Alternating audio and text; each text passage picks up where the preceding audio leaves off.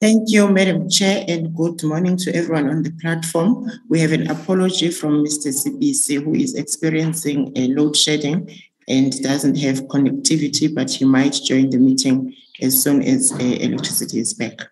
Thank you, Madam Chair. Thank you so much. DM to the department or DDG, acting DG, it can be DM, DDG, acting DG, whoever who's in here.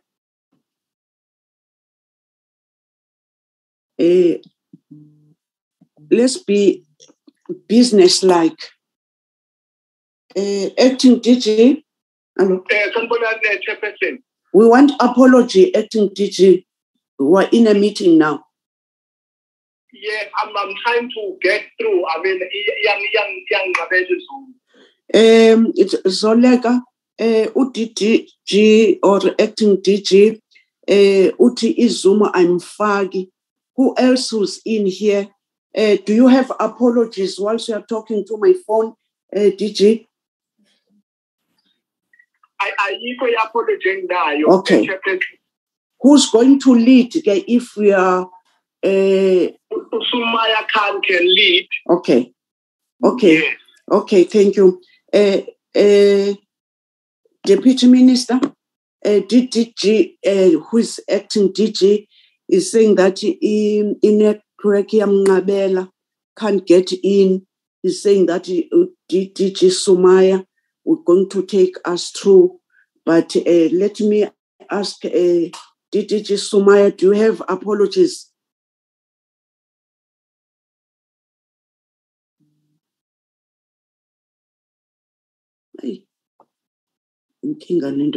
Electricity. DDG Sumaya? Now not available. Who else is here from the department except Deputy Minister? Deputy Minister, can't have apologies. Sorry. Good morning, Chairperson. Morning. Apologies. Yeah, it's Sumaya Khan, Deputy Director General, Recreation Development and Sports Promotion. Madam Chair, I'm also joined here by the Chief Director for Infrastructure Development, Mr. Firstly, we still want apologies, and then you will tell us. Yeah. Sorry, Chairperson. Apologies.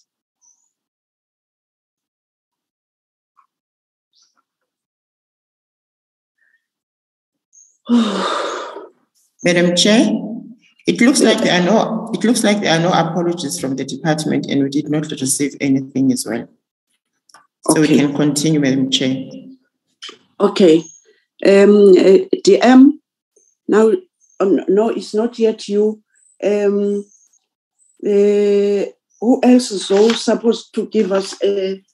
SALGA and National Treasury. National Treasurer, can we have apologies? Chairperson, no apologies from National Treasury. The team is led by Wendy Fano from National Treasury. Thanks. Thank you, Wendy. SALGA. Good morning, Chairperson and committee members. We have an apology from our two political representatives, Councillor Ngubani and Councillor Naidu. They're both currently experiencing load shedding. We will be led by Mr. Mjabeli Kulisa and James Matsi from SALGA, whilst our politicians are struggling with load shedding, Chair. Thank you. Madam Chair? Yes. Sorry. I have just received a call that the Minister is struggling to connect, but will join the meeting as soon as he's able to connect. Thank you for that. Honorable members, these are apologies. Any acceptance of the apologies?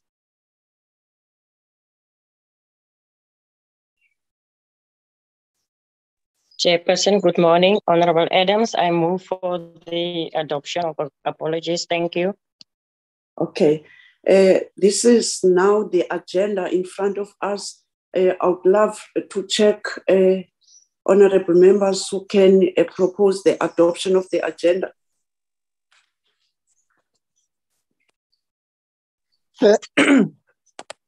Yes, Honorable Mhlongo.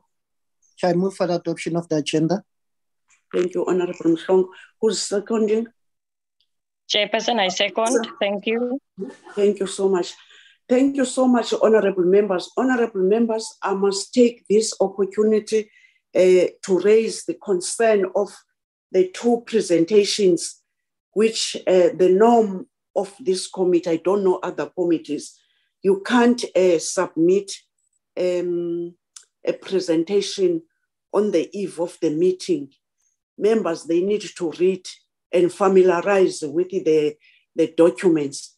I've asked the Secretariat on Thursday, saying that I'm seeing that it's Wednesday and today is Thursday.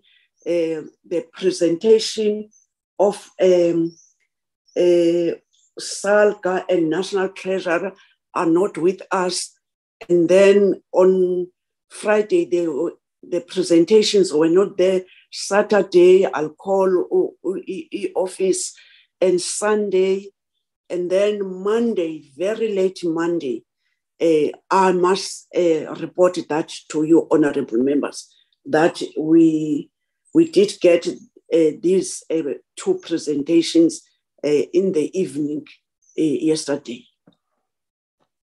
And I'm not sure whether even in other committees, it's the norm that they can accept the late submission of the information, because the information is for the members that they must read and understand the presentation. I want to raise that, honorable members. Honorable members, as the norm, I will put it to you.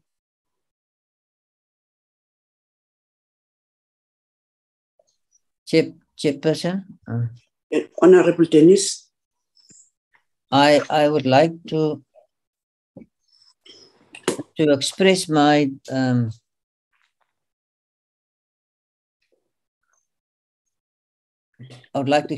disappointment towards the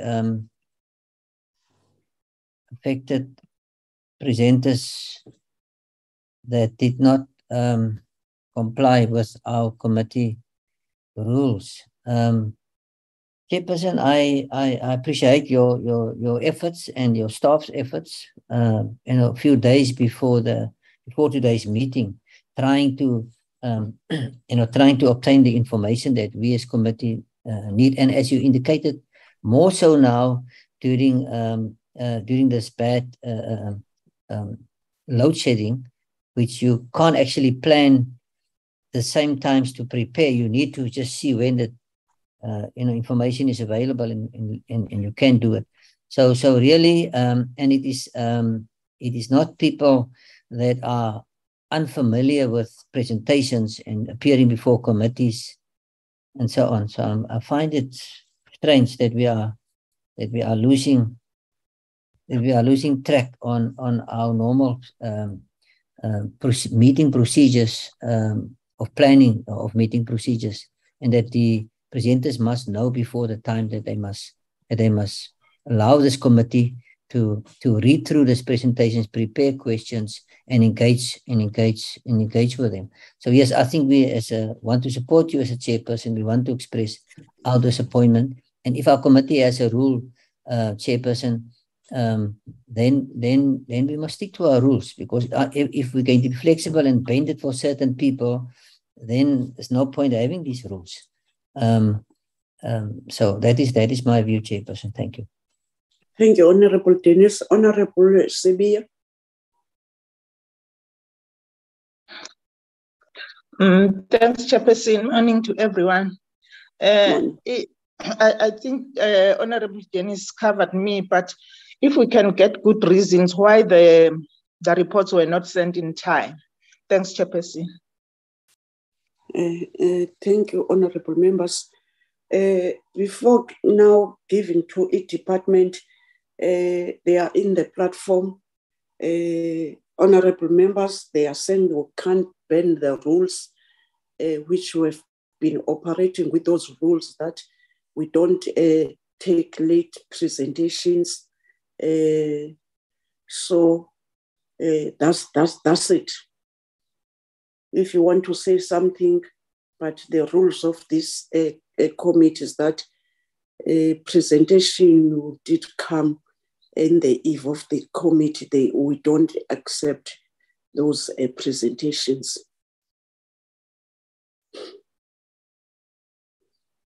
National Treasury, can you tell us the reasons why you didn't present the presentation in time? Chairperson, if we can just please raise our biggest apology for the late submission.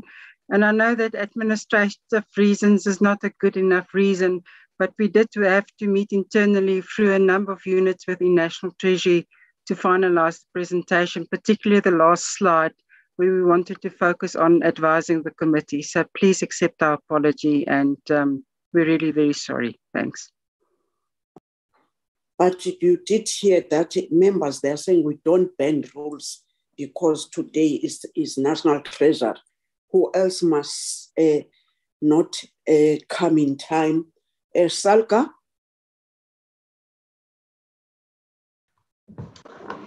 Good morning, honorable members of the committee.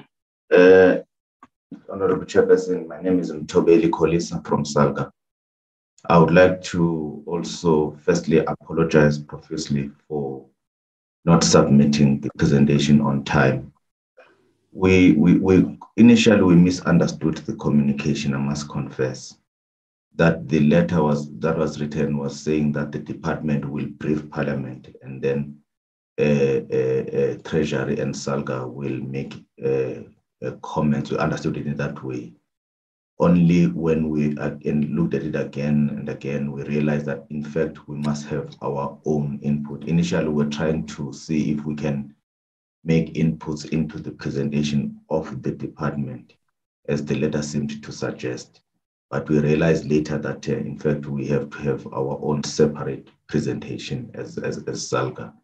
And then we a bit struggled because we wanted our presentation to talk to the input that would have been made by the department, which we didn't have at the time. We apologize for that confusion because once we realized, then we had to engage between different sections of the organization to try and pull together the presentation. We understand that we are now out of the rules of the committee. We are at the mercy of the committee. Thank you. Honorable Madlingos, I wanted that at the end, can we take a stance that as they're saying that they were thinking that they will comment, they must not present, and then they will be comment when they want to comment. Is it right? And then I'm giving to Honorable Madlingos. I'm seeing the time that we're taking now. Honorable Madlingos. Chairperson, Nkosi Giltuba, and I would love to still reiterate what you said, Chairperson Uba. We are not going to entertain late submissions of presentations. Honorable members, is there any other view? Seemingly, there are no hands. You are not going to present anything as you were thinking that you are not going to present anything, but I don't think it's correct. How many years that we are in this government, and you will never ever not present SALGA. Fortunately, some of us who were with you in the past parliament, there's no point that both of you were thinking that you don't need any presentation. It must be in the department. It's your that point is not acceptable, but you are saying you're asking apology. DM, can you lead us? Thank you very much, Chair, and good morning to the honorable members of the Portfolio Committee and the officials from the department, from the Treasury, and from from SALGA. Chair, I'm not going to waste your time. I'm going to allow the department to present. So this is a very important portfolio committee meeting today, which will be discussing the ring-fenced municipal infrastructure grant program, which is very critical to the infrastructure of the sport facilities in the country. So it's a very critical discussion. I will allow the department to present, and then the discussion, obviously, I'll come at the end. Hopefully, load shedding would still allow me to be part of the meeting. Thank you very much, Chair. Thank you, DM, so much. DG Sumaya. Thank you very much. Good morning, Chairperson, and good morning, honorable members, Deputy Minister, Minister, and colleagues present. Chairperson, let me just indicate that representing the department, we have also the Chief Director for Infrastructure Development, Mr. Lebogang Makwera. We're also joined by the Chief of Staff, Mr. JP Low, the Minister's Advisor, Mr. Mtobi Tamzashe, our Parliamentary Liaison Officer, Simeon Nkanuno. We also have Mr. Watani Sibuyile, and our Director of Infrastructure Planning, Mr. Engineer, Mr. Songezo Patela. Madam Chair, we are presenting on the progress on the implementation of the ring-fenced MIG program.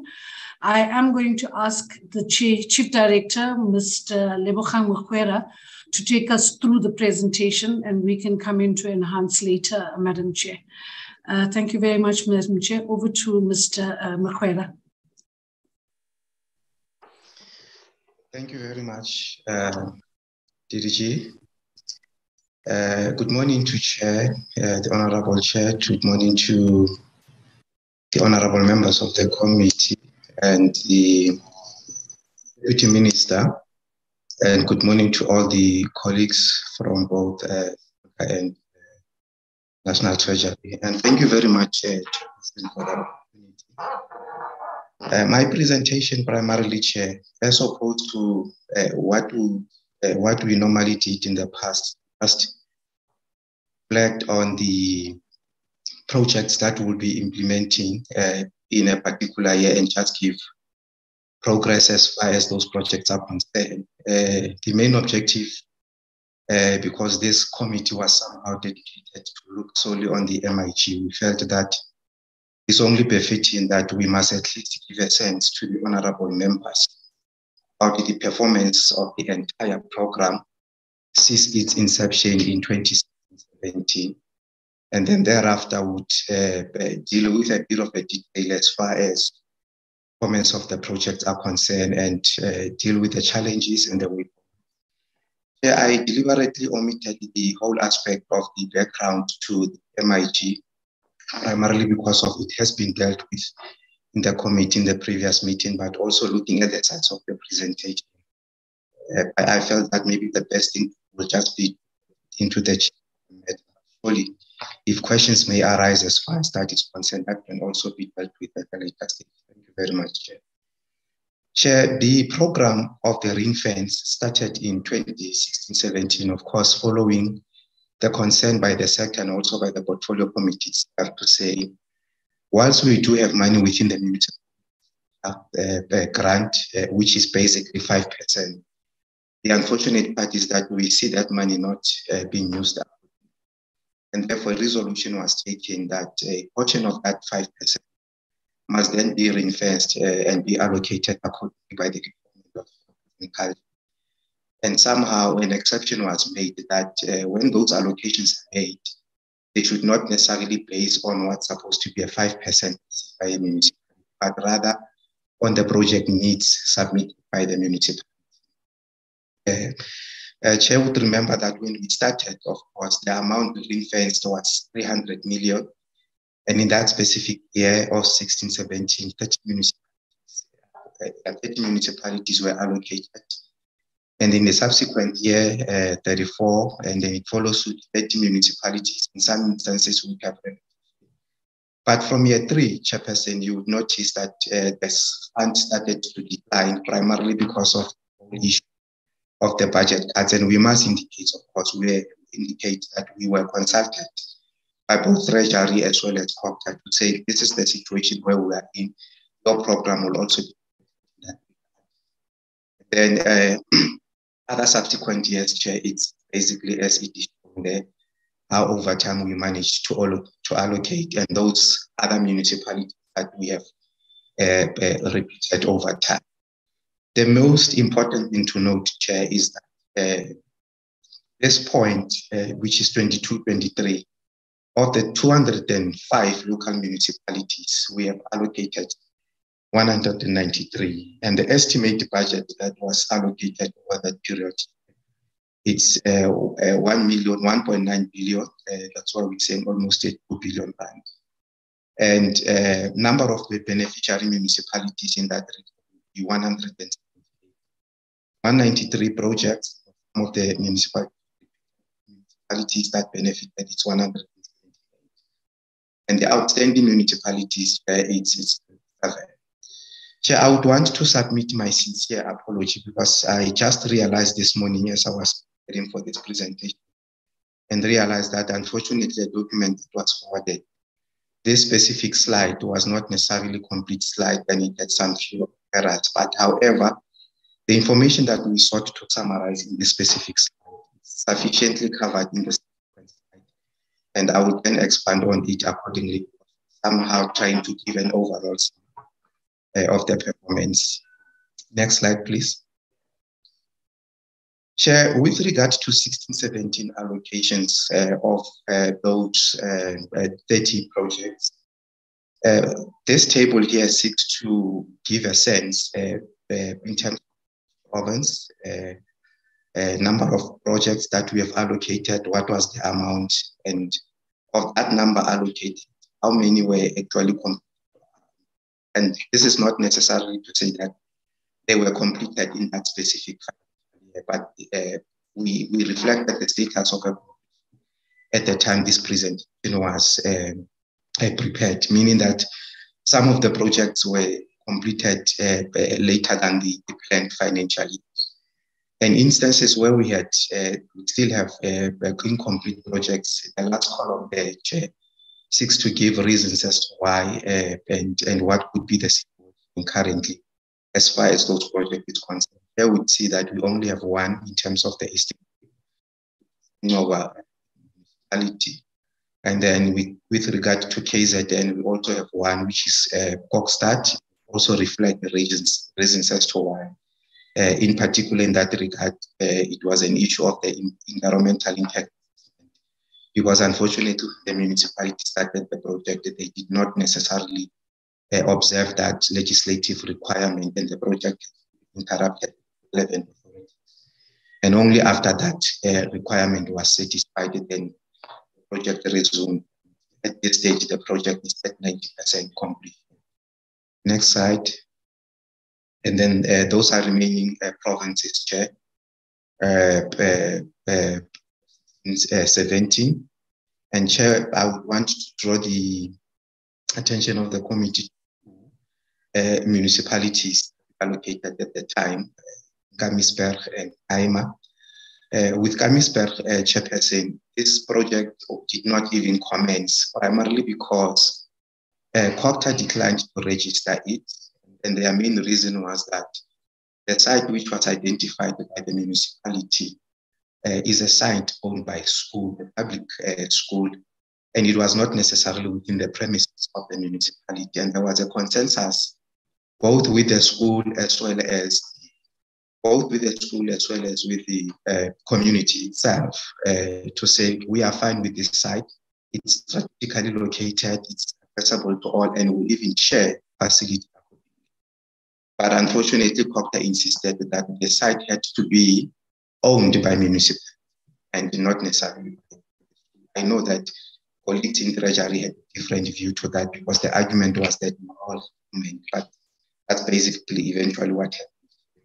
And with Kaima municipality, we allocated a project, a single project for both. The municipality then just decided to when the money arrived, without even consulting with the department, decided to spread that 8 million allocation thinly amongst 3 projects, because the logic was that all towns must be accommodated, and went to an extent that absolutely nothing could be completed with a 2.5 million person.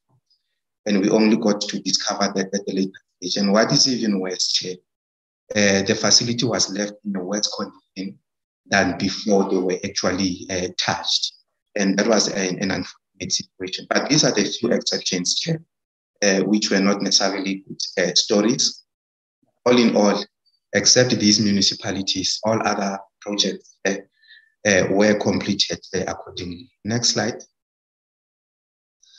This is the list, Chair, a breakdown of what the honorable members just saw. I believe honorable members might have an opportunity to go through the list. We tried to ensure that the presentation gets to reach honorable members on time to make their notes. I would not necessarily go to this list in it, but I've already summarized it. We can proceed to the next summary slide. We can also add this. And then the next year, Chairperson, was 2017-2018.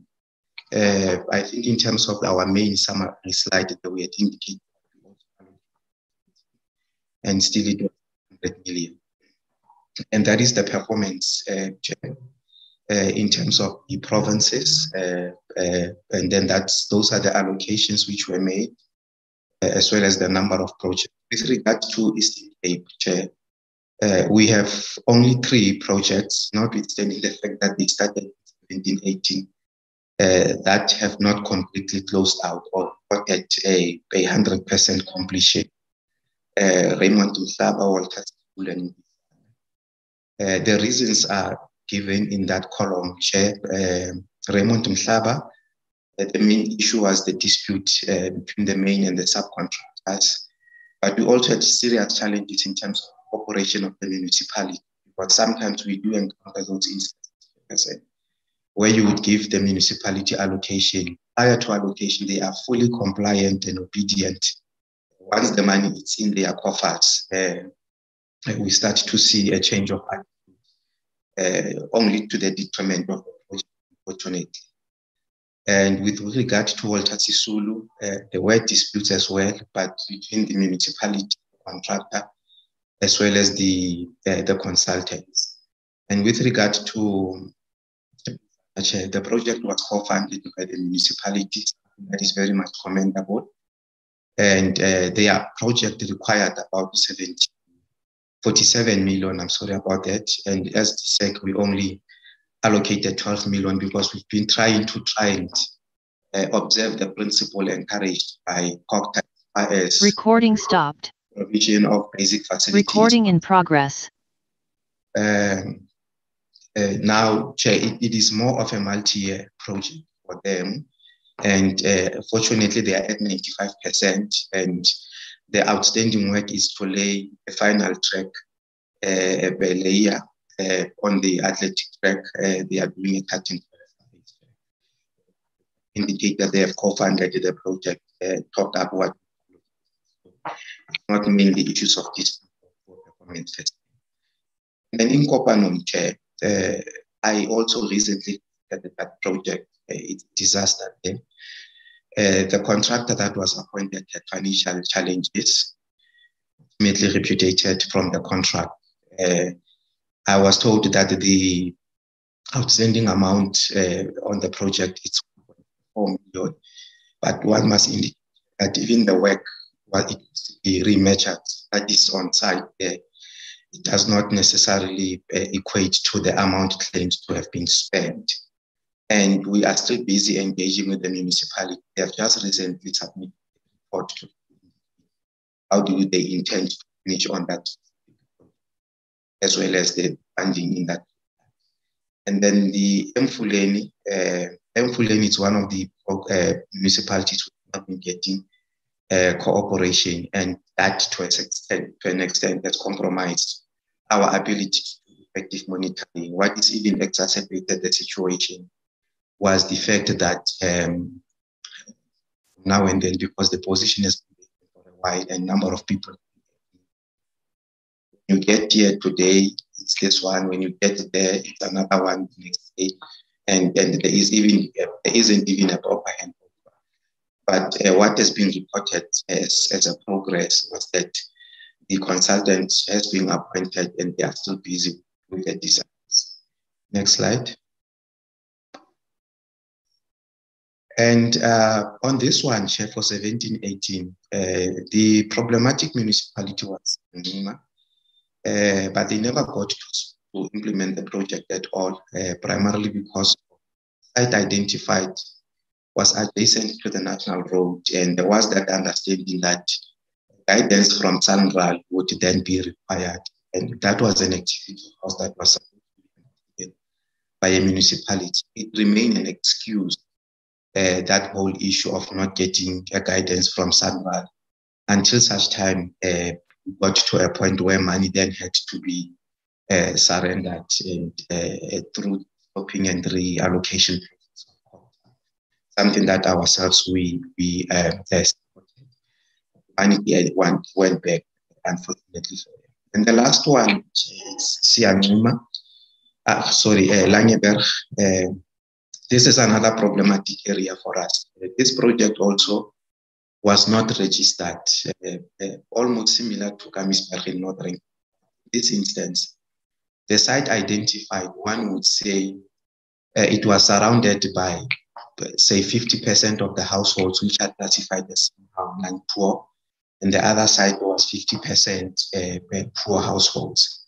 Now, because of the site could be accessed by households that are classified as non-poor, COGTA felt that MIG requires that in such instances, if a municipality wants to use MIG on such site, the municipality must then counterfund with a percentage equivalent to a percentage of households that will be benefiting from that facility. And remember, this is a small facility. It's not like the now, unfortunately, the municipality was not in a position. They were not in a position amount. We argued to say, look, as sports, arts and culture, ours is social cohesion, and amongst other things is to promote social integration as well as interaction between not only races, but also between different classes as well as.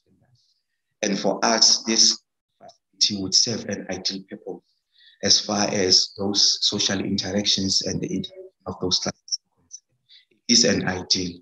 But unfortunately, that argument did not. And notwithstanding the view that we also held about the interpretation of the policy, because we did not agree with the interpretation. Next slide, please. It's the same principle, Chair. These are the details of municipalities under that financial year. And then going to 2018-19, those are the allocations that we made, those are the number of projects that we allocated in the province. But performance in that regard, and I think in this specific year, performance was relatively better. We had 2 incomplete projects, the first being Emalahleni in Eastern Cape and the second being in Hill, still in the Eastern Cape. It was also a matter of contractual disputes, and the result of the contract was terminated. The municipality were advised that it's still pursuing a legal route to seek damages or penalties on the contract. However, the municipality, because they really desired to conclude the project, availed 4 million in the current financial year to augment an additional amount allocated by DSEC to ensure that the project is completed. And as far as in Muzahir is concerned, the contract, or rather the municipality, could not unfortunately afford the cost escalation because there were a number of interruptions as far as the implementation of the project is concerned. That's like it is the some municipalities where they would then augment owing to the implications of COVID-19.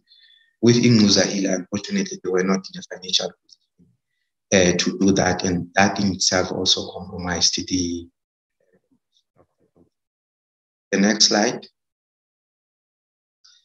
And with regard to Mpumalanga, we have only two municipalities that have not completed, and one in the main, the contract was frustrated by what we now call the construction mafias, or the local business forum that had both a dispute with both the municipality as well as the contractor. I think one has to elaborate on that phenomenon, but we know that it's a growing phenomenon in the country, and some of our projects, of course, are affected by that. And then with regard to Mbombela, there is a progress on site, and the project was beyond what we have allocated because the municipality wanted to go for a bigger facility. That's why they have counterfunded. So in a way, that somehow structured the a multi-year project. It's a progress. With regard to Polokwane Chairperson, the Chair would remember that this is one of the projects where a decision was that we should try to convince the different sporting codes not to only concentrate in terms of the establishment of their capital or facilities.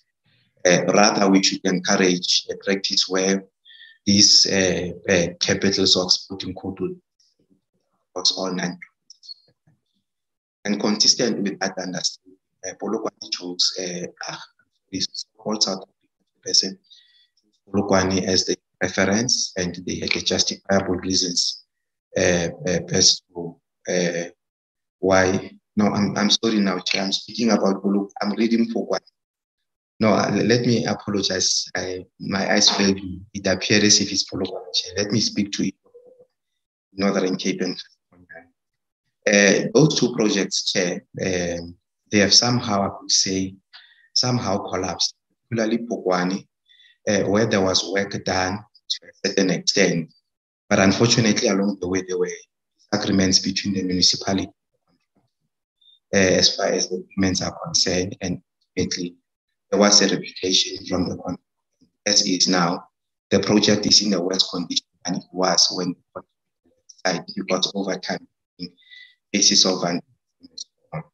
And then with regard to Asoponyane, now and then there is an ad hoc effort from Asoponyane to try and finish the project there, but the initial contractor that was appointed apparently had serious cash flow problems.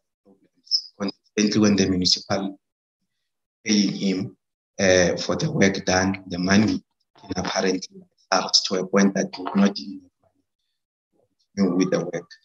So on ad hoc basis, the municipality is trying to harvest money from wherever they can and some of the out items.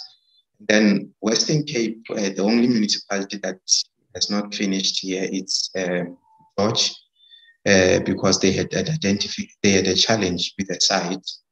And as DSEC, of course, we have raised a concern as far as the site for the project. But it is a matter that regardless of the fact that it's an 1890, because money was given, we still want to establish from them if they have not necessarily identified an alternative and use the funds that we have allocated to them. Next slide. We can pass these 2 slides. Next summary slide. Okay. In 1920,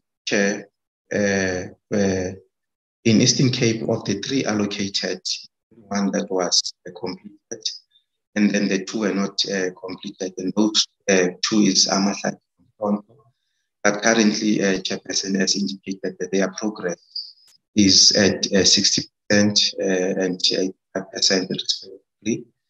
At some point, this Amahlati municipality, due to poor performance in that current financial year, the money unfortunately was taken, but the municipality did the right thing to understand that they still owed money, they then reallocated in the subsequent. Mponto was also somehow delayed by the whole process of environmental impact assessment because there was an oversight. And then the municipality that did not finish in Free State out of the 3 that were allocated was Msimaholo, because they had faced the project and decided to co-fund it. However, the allocation that we have made as a department, and I think it was 7 million, it was all spent. And I can assure the chair that this specific project, it's not the one that was in the media, where the municipality was reported to have spent, I think, 21 or 27 million. And when you go on, the only thing that was found there was just a project. That one was not funded by ourselves. And in KZN of the 3, we allocated, it's one that is not yet complete because it's phased as a multi-year, but one of it is complete. And then this is the issue that I was speaking to earlier about Polokwane softball stadium. It's a multi-year project which is allocated 90 million for a construction of a completely new softball diamond there. Recently, one visited the site, and at some point, the honorable members maybe could have an opportunity to visit the site. I'm sure they would also be very happy about the work that is in that Polokwane softball stadium. Next slide. Mpumalanga performed well in that year, as well as Northern Cape. And with regard to Northwest, of the 3 given, 2 were not completed. It was also issues of contractual as well as cash flow when that the contract was then terminated, and the municipality is still in the process of resuscitating the project and dealing with the matter. With regard to Mahike, it's not necessarily scheduled because it's the same principle as with Polokwane. We are upgrading that facility consistent with the request and the requirements for them to be able to host international events in being phased as a multi-year project because it was a facility. But phase 1 and phase 2 of projects are actually completed, although we would need to visit now because of, I don't know whether it's issues of workmanship or there was an issue of a delay of a use of certain courts, because courts could stay for a while without being used. The matter is now being attended, and very soon the subcontract will be going on site. Those phases are complete. And we can pass that slide, go to 21. That is basically the performance. Chair, Eastern Cape this time around did exceptionally well. All the projects were completed on time. And with regard to Free State of the 3, only one Kaka. And the main thing that caused it, because they are installing there an artificial turf, it is the delivery of the artificial turf for the progress is 80%. Gauteng, we did not allocate, but already allocate all their municipalities, and that's why they were not accommodated. Then with regard to the KZN of the 4 allocated, it's only one that was not completed for the same reasons as Mukaka. They are just waiting the delivery of after the facility will be completed. And then with regard to Limpopo, Chair, Polokwane, I've indicated it's a multi-year project. In this specific year, it was still underway. In itself, fell victim of the suspensions of the works under the COVID-19 regulations, and it's still underway. And the other project in the province of Limpopo, that is not yet completed, it's that in Tabazimbi, because there were delays as far as project registration is concerned, and as well as the whole issue of the designs, because what we do as national department, we don't only enforce aspect of compliance with the content standard, the point of implementation. We encourage municipality, because we learn from experience, we encourage municipality that making the designs, they must submit those. And often than not, across those situations where we'll then have to and ensure that compliance. And those processes Northern Cape, of the 4 allocated, it was only 3 that was not implemented because it was not even started, because allocation was returned to the National Treasury, or I should say, the primary reason for that was that they submitted a business plan for a certain town. I think it was Berseg. And then upon receipt of the money, they wanted to go and implement the project in a different town. And when they submitted a project, but this is not what you apply for. But over and above that, these are the reasons why we cannot approve you for. Or sometimes COPTA would like you to see from your own funding of MIG, not this one allocated. We had already implemented projects or project Y. We do not understand as to why you would want to go of the project that was approved. So that's basically the situation. And then with regard to Northwest Mahikeng, it is the same reason that I've already advanced, and multi-year projects. And then you then have Ditsobo. The project was completed. The project was completed, but the unfortunate is not yet used, primarily because of there are no connections in terms of water, and a matter that the municipality is dealing with, just like in the beautiful facility. But it could not be connected to the main lines in terms of but the process is also underway. And the last one is financial year that was not completed. It's Matsama. That is significant progress in that, which is next.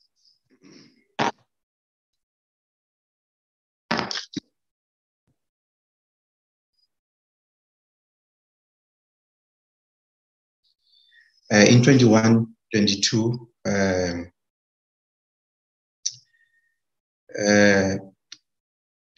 the main summary here, person and honorable members, to avoid to have written a longer story.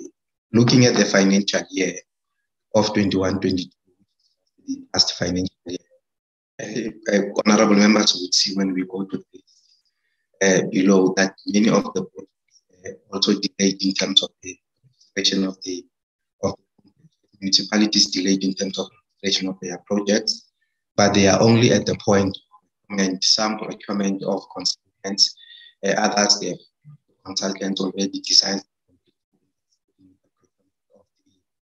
of the contractors for the actual implementation. It's normally some of the delays that we do encounter. However, over time, we're going to realize that although we have some of these delays, but ultimately municipalities to the point of finishing this project. We can scroll further down. Okay, as far as Machabeng is concerned, they had procured and they have also appointed the contractor, but only at the time when the contractor was supposed to establish a time, then Machabeng indicated that the contractor to stop because they do not have money. We had allocated them 7 million, and I think they've used 500 or less, and then almost 6.5 left. It's actually meant for it was a surprise to us. We are following up with the municipality. We still try to secure the meeting with them to try and understand when they stop the project, there's no money, where is the money? Because the money is supposed to be there. Next slide, please.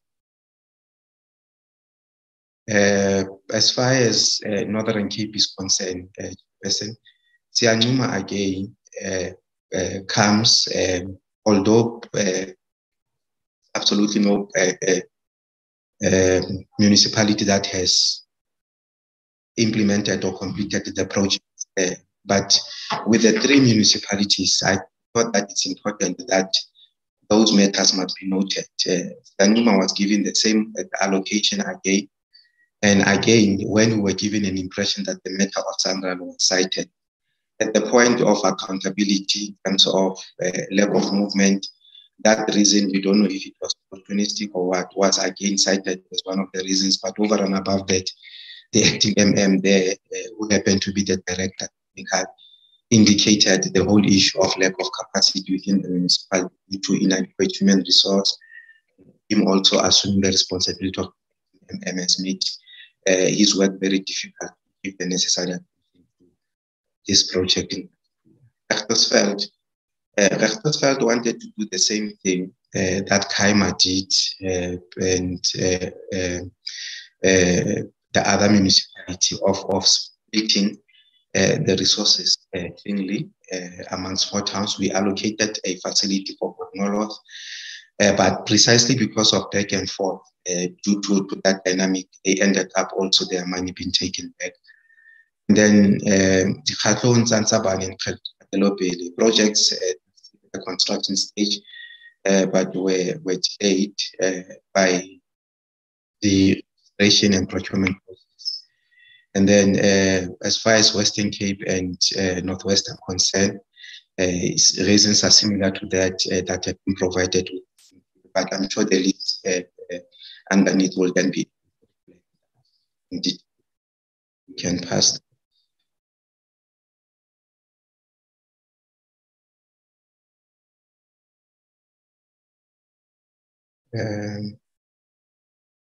My apologies. I see it's still saying 21, 22. I don't know whether it was supposed to say 22, 23 in that. Title date supposed to say 22, 23. I apologize. But these are the projects, Chairperson, that are allocated in the current financial year. And it is basically reflected there that they are scheduled for completion by June 2023. So I'm sure only at the end of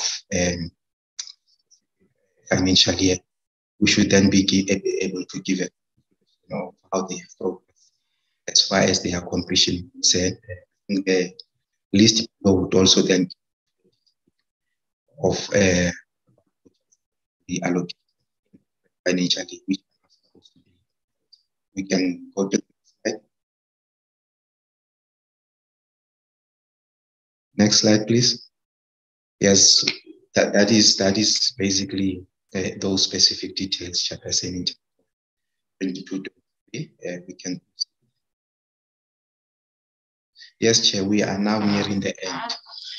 Chairperson, that is the summary of the performance. But these are the following challenges that we wanted to know. In this specific slide, we noted the challenge, we noted from this experience the whole issue and the 5% issue of the MIG in totality, not only the ring-fence aspect of it, the whole issue of the misuse of the MIG, where meant for sports facilities doesn't always go for sports facilities. We have just recently interacted with some of the project implementation plans, which are the plans of the municipality. So listing all the projects that they are going to implement with their MIG. Now, what is supposed to be included in those specific lists? I'm talking about broad MIG because it delivers also other types of infrastructure. 5% of those specific amounts must go to sports facilities, and therefore you would expect a list or an indication of a sports facility that will be implemented as part of the project implementation. There are a number of municipalities, I must say, where there is no end indication of such a project. That means the 5% meant for sports facilities would then be directed towards other use. That's a big problem. But we also have instances, Chairperson, whereby even the money that we allocate ourselves, irrespective of the fact that it's a ring-fenced amount, when it gets to a municipality, the municipality happens by any chance not to have enough money to be able to pay for its operations, including salaries. I myself, as a former employee of the municipality, at some point I was paid a salary with money from MIG. The problem about that is when money needed to get into the project for seamless implementation, no money available. And that is why in some instances we also encounter some of these significant delays as far as completion of the projects are concerned. And municipalities do not always come honest. We have a challenge of poor contract management. Even where there are defaults on the side of the contractors themselves, municipalities, either they do not sign proper contracts or they are not able to enforce those contracts accordingly. And that in itself impacts negatively on the implementation of the project. We lose funds, a lot of funds, Chairperson, I must say, even these ones that we allocate through the ring-fence, through the process of scope and reallocation, which is a correct process. One must indicate that when the municipality is not performing on a project, and I'm speaking about MIG in totality, unfortunately, when COCTA says by December, you should have at least spent, if my memory serves me well, 40% of the tranches that you have been allocated. Otherwise, we are going to take a certain portion of your money. And when that happens, what would fall victim often than not? It is the very same ring-fenced allocation that we have allocated as DSEC. And we lose it, unfortunately, other projects. It's not like when a specific amount is harvested from this project as part of stopping and reallocation, then that money will be redirected towards another sports project elsewhere. It completely gets out of our control. It's solely the decision of COCTA. How will that money be distributed? And then we end up losing the money. But regardless of that, we still expect the municipality at some point to finish on the basis of the original allocation that would. So this now somehow becomes a burden also to the municipality rather than being a blessing as a cause of sun. So our interest also is to see if we not be included in that process, to ensure that when money of sport is taken from land, then redirected towards another sports project that is performing elsewhere. Also, the issue of the decline of some of the projects based on the reasons I've indicated. Remember, there was an issue of a school site in Gamisberg, as well as the issue of what I can call a social cohesion site in Langeberg. For us, even today, those reasons were not justifiable enough. And I think they chose not to take into consideration a particular logic that is part of the priorities and the objectives of government moving forward. Next slide, please.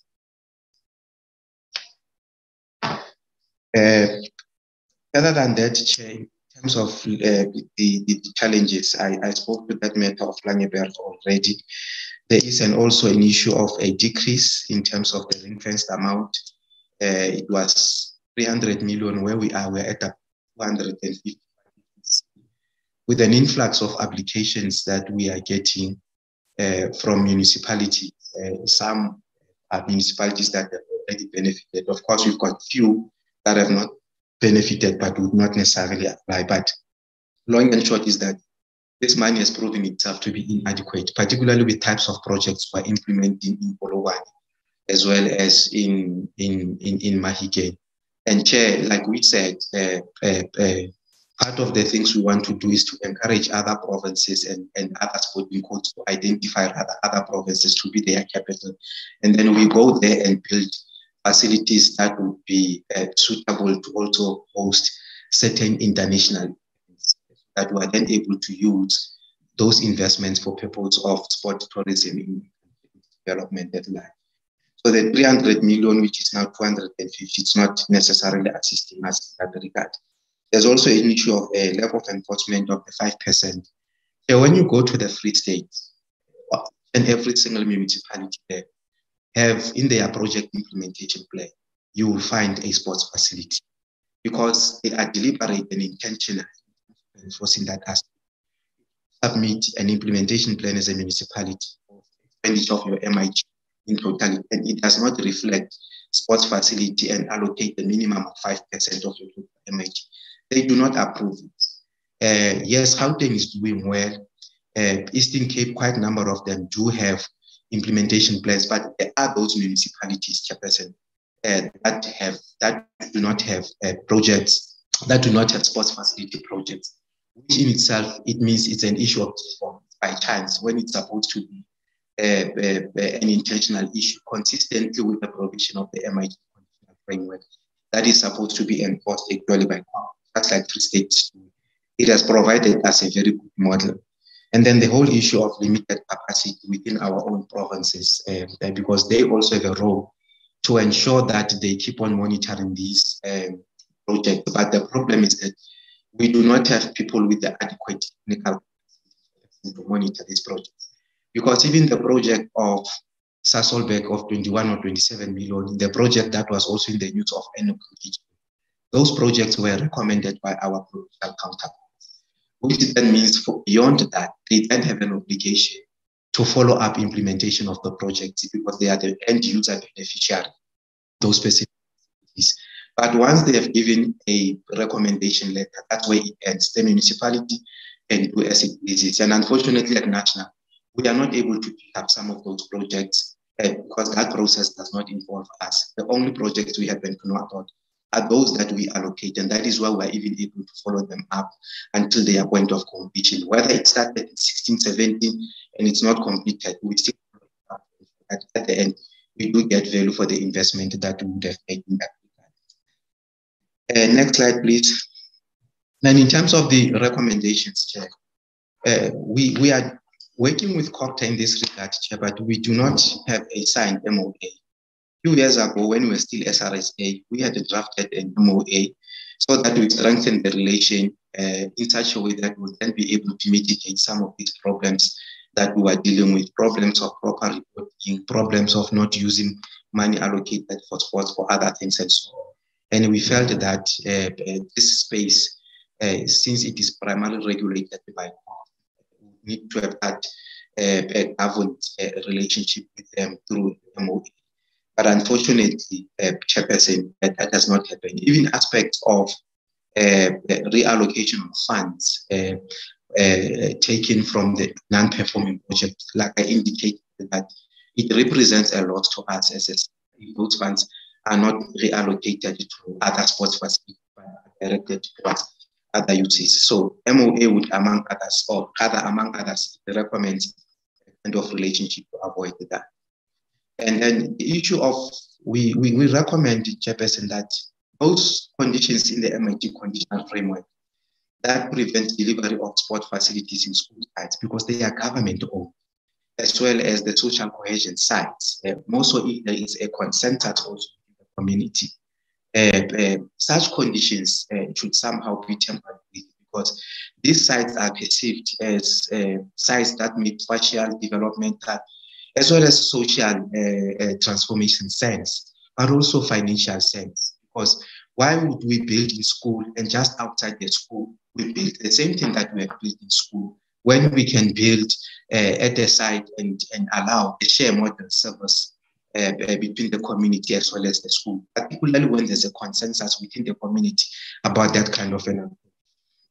And then the whole issue, Chair, of increase of 400 of the current 200 million to 400 million, primarily because, Chair, we want to expand and increase the scale of delivery.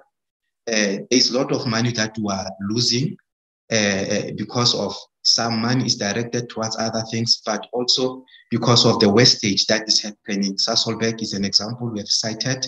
Mkijima is an example that we have cited, primarily because of some of these municipalities that implement sports projects through their own funding, not this one that invest method. They do exactly those cases that have been reported in the media. And those two are still represent a loss to the sector in terms of increasing opportunities for participation, because such is not possible with the facilities. And then the whole issue of enforcement must not be left at the mercy of anyone. It must be enforced through COCTA, each and every single project. No PIP or project implementation plan should be approved by COCTA unless it reflects the use of the 5% towards sports facilities. And then, Chair, the other issue is the building. increasing capacity within our provincial department so that they get to able to follow up the projects that they themselves have recommended, but over and above that, to prepare themselves that upon completion of these programs, they will then come with facilities, because we do have a number of municipal facilities, Chairperson, that have been completed, and then they end up being deteriorating out of the whole issue of them not being used. And that in itself is a reflection of lack of programs from ourselves as a sector, that we will build these facilities, but when we're supposed to follow through with implementation of the programs, we are not being adequate. And that is primarily a competence of province. And that is why even sports development grant, much of it given to them, it is exactly for that purpose. Chairperson, I think this was the last slide, if I'm not mistaken. And thank you very much to Chairperson, Honorable Chair, and Honorable members. Thanks so much. This report, which we've read, we didn't sleep. It made us to have sleepless nights, especially on what is going on with this ring-fencing money. And I'm suspecting that honorable members will be reflecting that sometimes our names will be changed to be meek names, because we've been fighting this fight. We're not winning. Honorable members,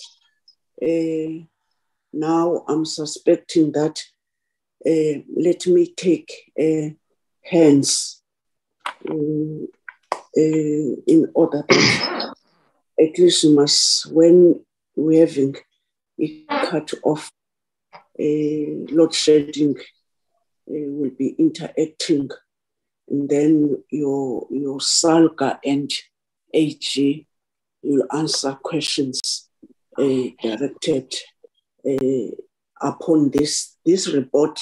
It does cover what we are doing and what we are not doing, monitoring and whatever. So we will be amongst people. Those sections of provide the overall summary. I can't understand who's speaking. You are going to assist in responding in some of the questions. I'm having Honorable Mahlingosi. I'm having Honorable Adams. I'm having Honorable Zondi. I'm having Honorable Sibia. Look, Mama, you must wait when I'm finished. I'm still on the platform. You can't do that. Sorry, my love. Honorable Sibia, Honorable Malomane, Honorable Makaula, Honorable Joseph.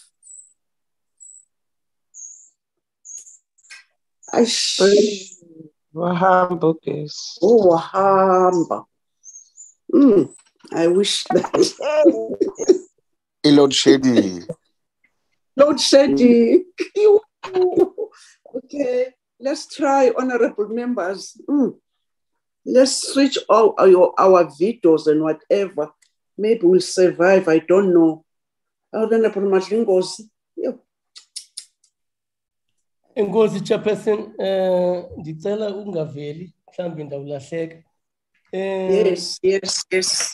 Mandibulele with the presentation, even though ifike late kodwa ke singazange silale, ndiyaqonda ukuba Chairperson ngeke siphinde futhi sonzakale kanje singalali kuba abantu bengafuna ukusebenza bona bathumele izinto zabo ngobusuku. Chairperson, Honorable Mahlingosi, with respect, if any department gets it, Chairperson. Oh, okay. Chairperson, In October 2021, residents of Ilesitin village, Ekomani, where Inoxontonga municipality built a short stadium for 15 million, while residents in Zakona have to travel 15 kilometers to get water. That has been happening for 15 years.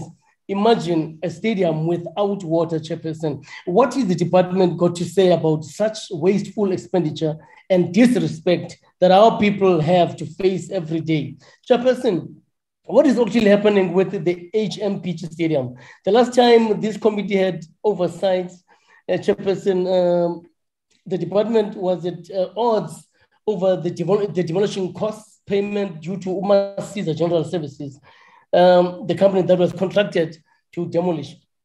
Chairperson, Tshwane residents are still angry because Landau is being taken over by drug addicts and causing mayhem among the community of Mamelodi. Since the portfolio committee has not been doing the oversight, Chairperson, what is really happening with the unfinished projects that are supposed to be, bringing relief to residents of Mamelodi? Chairperson, what is the department's thoughts and plans of dealing with the construction mafias like Leise Mamelodi, Boko Haram? Chairperson, after the contract was given in December on the 15th of 2021 to have this, project be finished, what has transpired so far regarding the progress on the stadium's rebuild? Chairperson.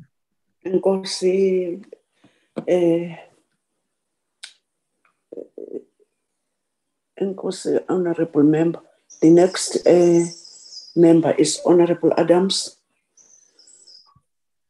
Thank you very much, Chairperson, and my greetings to all on the platform, the Minister, DM, and the department.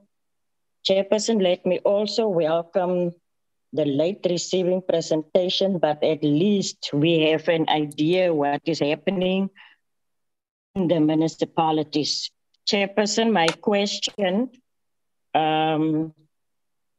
question will be in light of the very real threat of vandalism and theft from facilities. Has the department with the relevant stakeholders conducted an assessment of the security needs at the sporting team? And then, Chairperson, the next one, has the department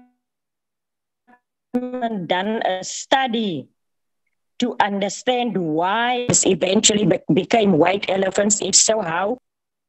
And then, Chairperson, my following question, in areas where funds, where the sport component of the MIG grant is underspent, does the National Treasury not involve the department in supporting the projects which can be undertaken to avoid underspending? And the last one, Chairperson, how is the department working with municipalities to spend on sports beyond the MIG grant, which has sign of non-performance? I thank you, Chairperson. Thank you, Chairperson. Thank you, Honorable Adams. Honorable Zondi. Thank you, Chair, and good morning to the to you and all our colleagues in the meeting. Nabavunezivakashi zethu namhlanje sihlalo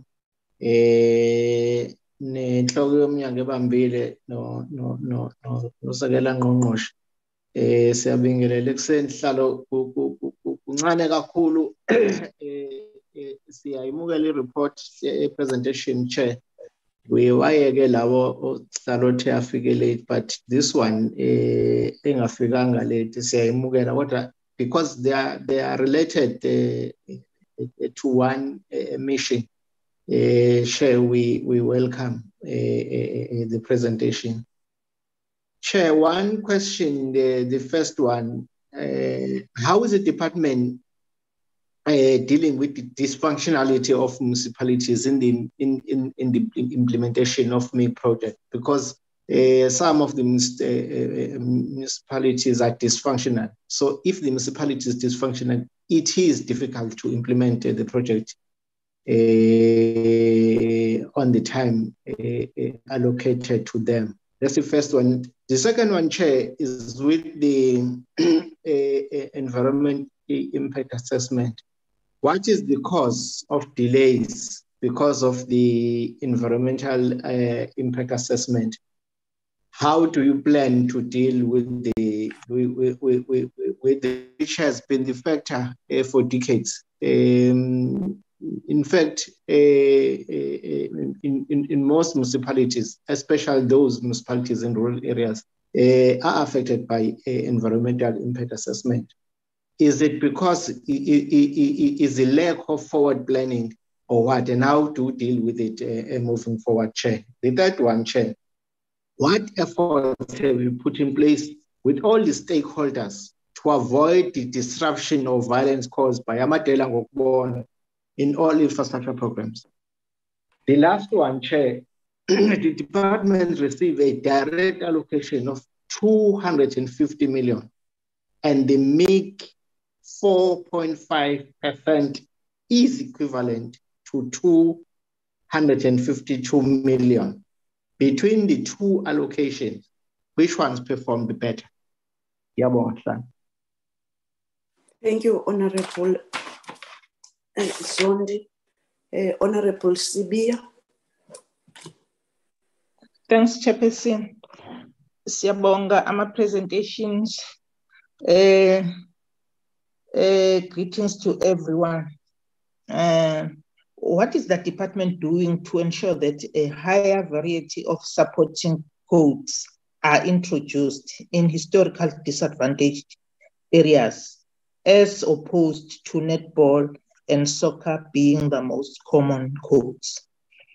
The other one, what percentage of infrastructure supported since the inspection of the MIG has fallen into a state of disrepair? Thank you, Chairperson. Thank you, Honorable Sibia. Honorable Malomane. Thank you, Honorable Chair. Greetings to our DM, our staff, honorable members, and everyone that is present in the meeting.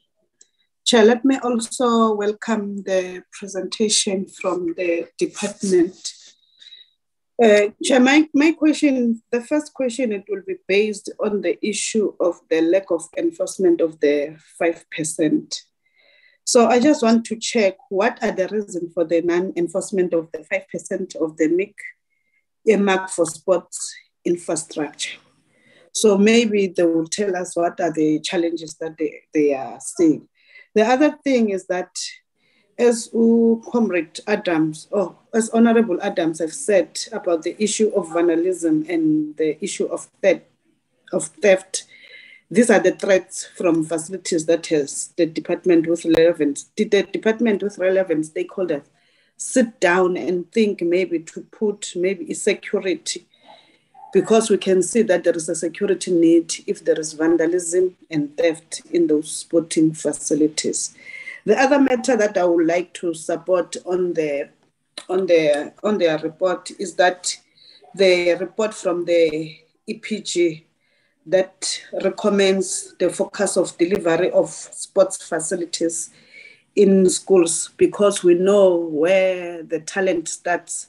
It will be based in the schools so that they can see the kids, they can start as young as they are, if they can build maybe those sports facilities, but not only the soccer and netball facilities, with other sports and code. Also, I'm also requesting, I think it's Lebogang, to one day to come and visit Matibidi area. In Matibidi area, when I did oversight, there is nothing, there's no sports ground, there's no facility, whether it's at school, anywhere, there's no facility. Sports facilities, they're not there. So I wish if maybe they can come and visit that area in my constituents which is Mativit. I would really appreciate, and we'll really appreciate if maybe they can try and put for them maybe a sports ground. Because if I can say a sports ground, maybe for them it will be something else for the schools. Thank you, Chair. Thank you, Honorable Malomane. Honorable Makaula, I'm sorry. Honorable Makaula. Mama Kaula. Honorable Joseph, Honorable Van Dijk. Good morning, Chair. Honorable. Okay. May I continue, Chairperson? Yes, yes. Thank you, Chairperson, and thank you for the presentations. Good morning to all. Chairperson, I want to just follow up on the question that Member Madnigosi asked when he referred to the HM Pitchy Stadium. Now, I know the department told us that it is the responsibility of the municipality, to start processes and their plans. But I also still maintain that there was another stadium, I can't recall the name now, was a legacy project that of the 2010. And of course, the stadium is in the phase of being demolished. So I think we should at least get the feedback there. Chairperson, I think I am concerned about the unspent money. All the plans in place, projects in place, there is a lot of unspent money. I think I read on slide 7 about 17.21 billion not spent. And I share the concern, as the other members have asked, about the vandalism, theft, security, extortion. Extortion is a big thing in the construction industry relating to these projects for stadiums. Chairperson, I would like to know, question I want to ask, if the municipalities where these theft, vandalism take place, if they budget for security, even afterwards. I've been to the softball state-of-the-art stadium here in Cape Town last week, and all that security lights, 3 million spent, is gone. The damage, vandalism to that stadium is disappointing, and public money have to be spent now to repair that facility. So yes, it is a national crisis, I think, of vandalism and theft and extortion. My question is if the municipalities now will have to include in their budget security to protect our all these billions spent on infrastructure and allowing the community to have sports facilities. I want to share the view about the dysfunctional municipalities. Now, for me, it's about if they are not able to manage their finances, their treasury and our department must come in to determine whether we must proceed. At the same time, we can't punish the community if a municipality is dysfunctional, Chairperson. We may have to look at other options between treasury and the department, getting that facility there, because that may even change the community to become a better community if there is a development facility.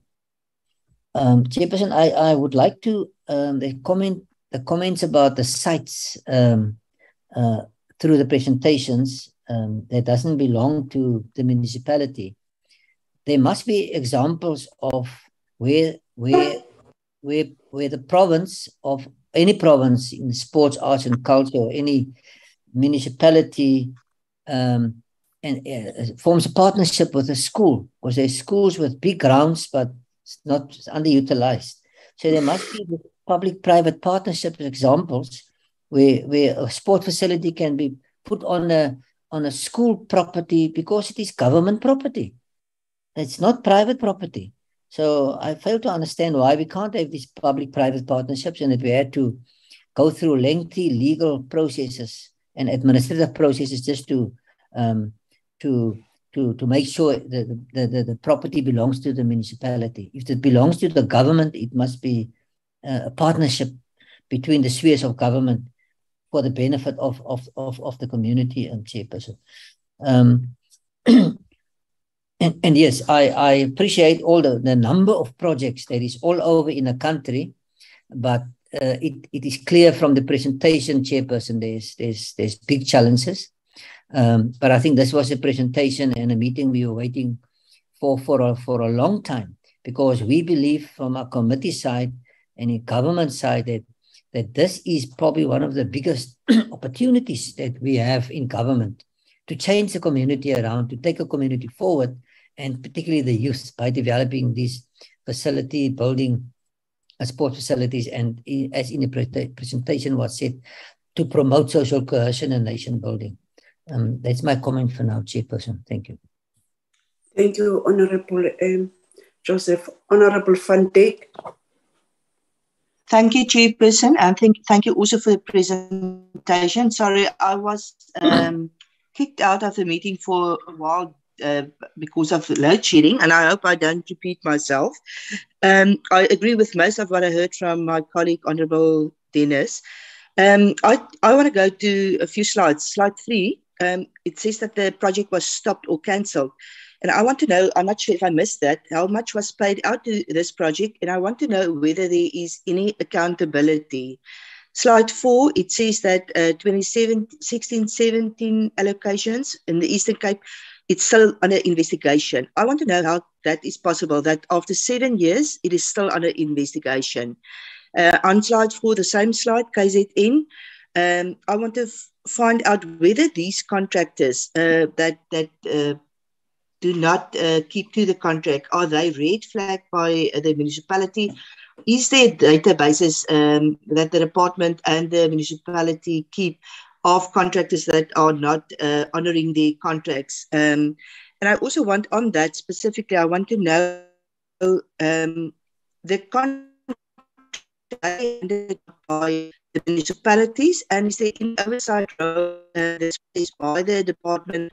Money has been allocated as it is allocated from the department.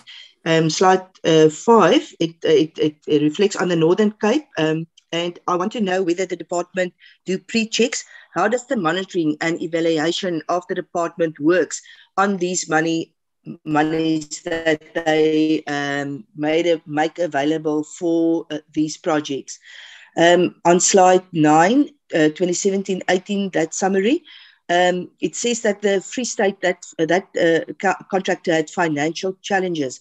My question is, in the first place, who monitored that project, but also how was that he approved in the first place, that contractor, if he had financial challenges? And then slide 9, it says that in Mpumalanga, I wonder if we can get maybe an update of that investigation. Slide 10, the Eastern Cape 162, that project, it says that only 50% of the project was completed and 9.2 million was given to the contractor. I want to know if that was the full amount of the contract value. And then I also want to ask, what are the compelling reasons as to why sport facilities cannot be built in public schools through the MIC funds, and given that the schools are in need of a sport infrastructure, and how this matter can be overcome? Thank you, Chairperson. Thank you, Honorable Van Dijk. Honorable Luthuli. Honorable Luthuli. Ngiyabonga, Chair. Mina nginemibuzwana nje mbalo engangayibuza cishe mhlambe isikhathini esingaphezulu kwezinyangana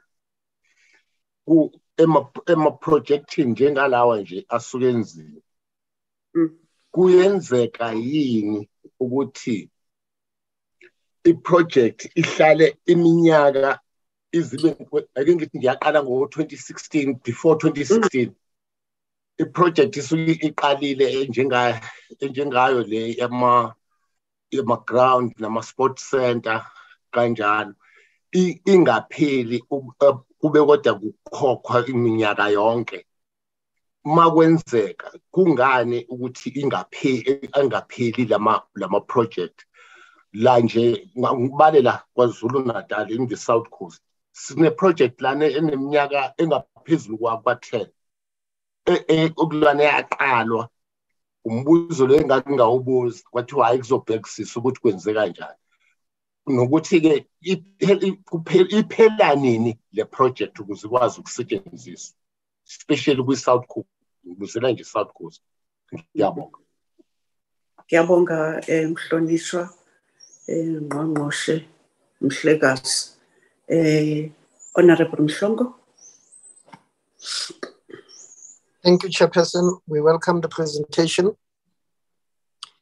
Chair, I wanted to find out, I think we note that MIC project, it's in a mess. In fact, the whole MIC is in a mess. Since I started in this committee 8 years ago, we've been talking about it. And I wanted to find out, especially with the incomplete work, failure of projects and everything, how best can the department take the responsibility to build sporting infrastructure away from municipality? It is clear that the municipality has failed dismally. And maybe another question, what is the role of a sports trust in the infrastructural provision? What is the role of a sports trust in the infrastructural provision? And lastly, Chair, I think we usually talk about this. The municipalities are failing to implement the IDP when, for an example, one honorable member wanted to say in the area that he works or she works, there are no stadium or there are no grounds. But if there's IDP plans for that project or a stadium or anything, why the municipality are failing? And where is intergovernmental relation between national, province, and local? Is it working or is it failing? Thank you very much for now. Thanks, Chair.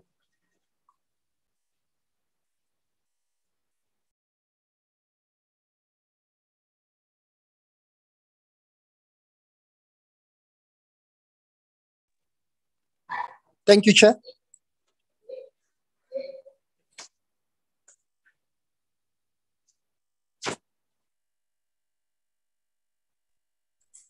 Sabotage. Was I audible? Yes, you were, but I think the chair has been affected by load shedding. I have a feeling. I'm back now. Do you hear me?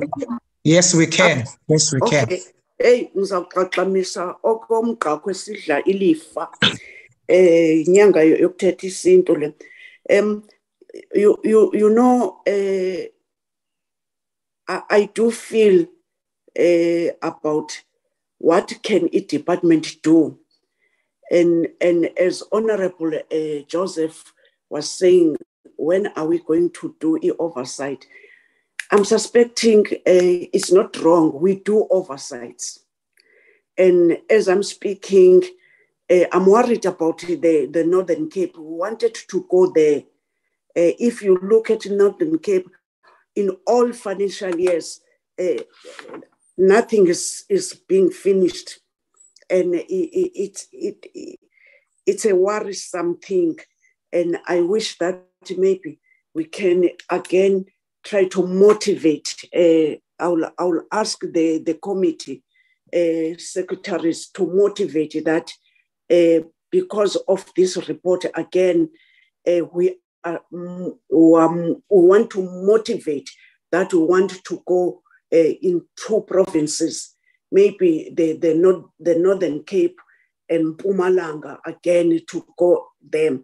But the problem is that we can go there, but if there's no willing of these people, but we cannot not to go. I'm looking at the department and this new MOU. You see, it's new MOU. There was a reason that it must be a new MOU. because it didn't work. This problem of sport facilities through education, let alone with the municipalities. And in our last engagement with the department, you did tell us that 2 DGs are meeting to sign and to fast track this new MOU. How far is that process? Also, I can share with the honorable members and with whoever who's in this new era of parliament, that maybe we can again call these departments which are supposed to be take drastic measures in our department, HG, COGTA, and I wanted to check the time that each department was complaining about, and also they commit 300 million. If you want us that we must motivate that it must be 400, what are the reasons? What are we going to do? Because even if this money we have been given going to UCOGTA, through SALGA, and even now we are seeing that the problems are still there. And I want to check that Treasurer, one other time you were part of this collective that I'm saying maybe again, and then this time we must include the NCOP and about all this when we want intergovernmental departments to come together. But my main worry, the monitoring. What measures, Treasurer, that you can take if the funds are not doing what is expected to do? Can we have EPMFA? What is it saying about that? But the main problem is that the problem of infrastructure, the problem of facilities, the sketch of EJBV, the sketch of drugs is because sometimes there are no facilities, but the money from government is there. So I wanted that I must say all, in case I don't do my closing remarks, I am recommending honorable members that our staff must write a special plea that we want to take a visit. We waited for the other reports that they must come to us, where we've seen that there are problems of monies who are channeled to some municipalities which are not doing anything. I thank you. Now I'm giving back to DDG Sumaya. Chair. And the rest. Yes, oh. I was going to suggest with your indulgence, Chair, that probably before Department of Sport, Arts and Culture respond, let's allow Treasury and SALGA to come in, because some of the questions are directed to them, and then allow this Department of Sport to come in after them. Okay. Treasurer? Thank you so much. Can I ask Letsepa Pakis and Marvin Nkubeni to come in with some of the responses, please? Thank you. Let's be brief to the point. This day doesn't want election because with so much... Sorry, Chair. Do you get respect? I'm busy, man. Ngikubuzile mama noma bebekhahlele ngikubizile ngena sheshisa ke mama wami bangade or load shedding. Sorry, Sithando sami. Bengikhikhile. No, ngibonga i-presentation. And the chair, I must be fair to you. Uyabona lento lento ka-SALGA no-COGTA.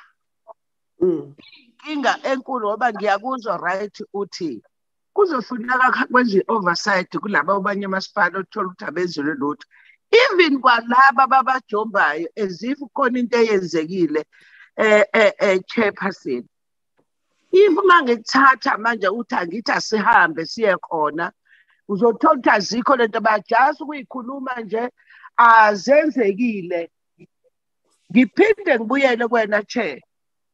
Yabona le ndaba yokuthi kufuneka uthinta abakwa-NSOP. Yes, uqinisile. But abantu abanenkinga abasihlukumezayo thina as member of parliament of naleli committee. Uyabona mangase sithole ama-MECs lawa aka-sport aka-art and culture. Nalezi mayor to make sure ukuthi lezi zinto esikhuluma ngazo lezi imali ezingaka yabona isikhuluma ngo-300,000 imali 400,000 imali enkulu lezi othola ukuthi azenzi lutho phansi. Uyabona nje masikhuluma ngama-ground ey'koleni kancane nje mama wami Zoleka, there's no translation. Qhubeleka ke mama. Uyabona yes love, if sikhuluma ngayikona mina ngifuna sizokwenziwa iphukuphuku lana. Ama-sports awekho, ama-ground ey'koleni awekho. Akade khona la eThekwini ngivele kwafakwa izindlu. UCOGTA uthule beno-SALGA. Okwesibili kunesikole nje ozozwa kuthiwa manje akhona amagama angasetshenziswa eParliament ukuthi oba okay sorry ke ngiyaxolisa lapha but kodwa chair akufanele mabeza la kwi-portfolio committee bezele ukuthi bona bazofika bahite nje bathunge izinto ezingazithina siyayenza lento kuthiwa oversight ngale kuzoze siphume ngokweParliament. Uyabona nje mangikwenzela manje kunendawo lana othola khona ukuthi abakwazanga ukwenza umsebenzi wabo. Umbuzo wami uthi yiziphi izinyathelo bona ababathathele zona kulezi mali ezikhishiwe ngoba bona ibona kanye thina as member of parliament la national ukuthi sifuna uSALGA no-COGTA sibone lezi zinto implementeka. Lapha kunamakhansela akuma-sport ngisho wafonela wabikela ngey'nkinga zama-sport akazi lutho. Ukhombisa khona ukuthi lana thina solo sihleli lana singenzi lutho. Ngicela nje ungitshelele lo waka-COGTA ukuthi e-comprehensive enanda bazole sasikole esigroundini size sahlephu kade ngena i-disaster. Siyabonga mama. Siyabonga mama Khawule. Ngibuyele lana labathola obekufanele yenziwe. Yini abazoyenza. Okugcina-ke ngiyabonga. Okugcina yilokhu-ke ngifuna ukukusho. Lana uCOGTA into ayaziyo uSALGA.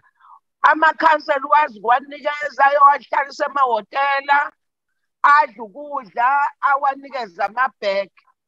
Akabheki ukuthi umsebenzi ayawenza yina. Yena uqoba akahamba abuya esiteni ngona aphathe iy'thombe athi endaweni ethize ngibuya khona nakho kwenziwe ngalezi imali.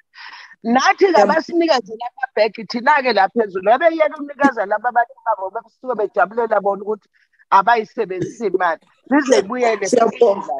Siyabonga mama, siyabonga sikuzwile. Okay. Namabheki. Yebo mama. Mana Sihlalo. Ngisho ukuthi vele banikeza abantu abangenzi lutho lapha. No, ngithi wesihlalo nayo into engiyicelayo-ke.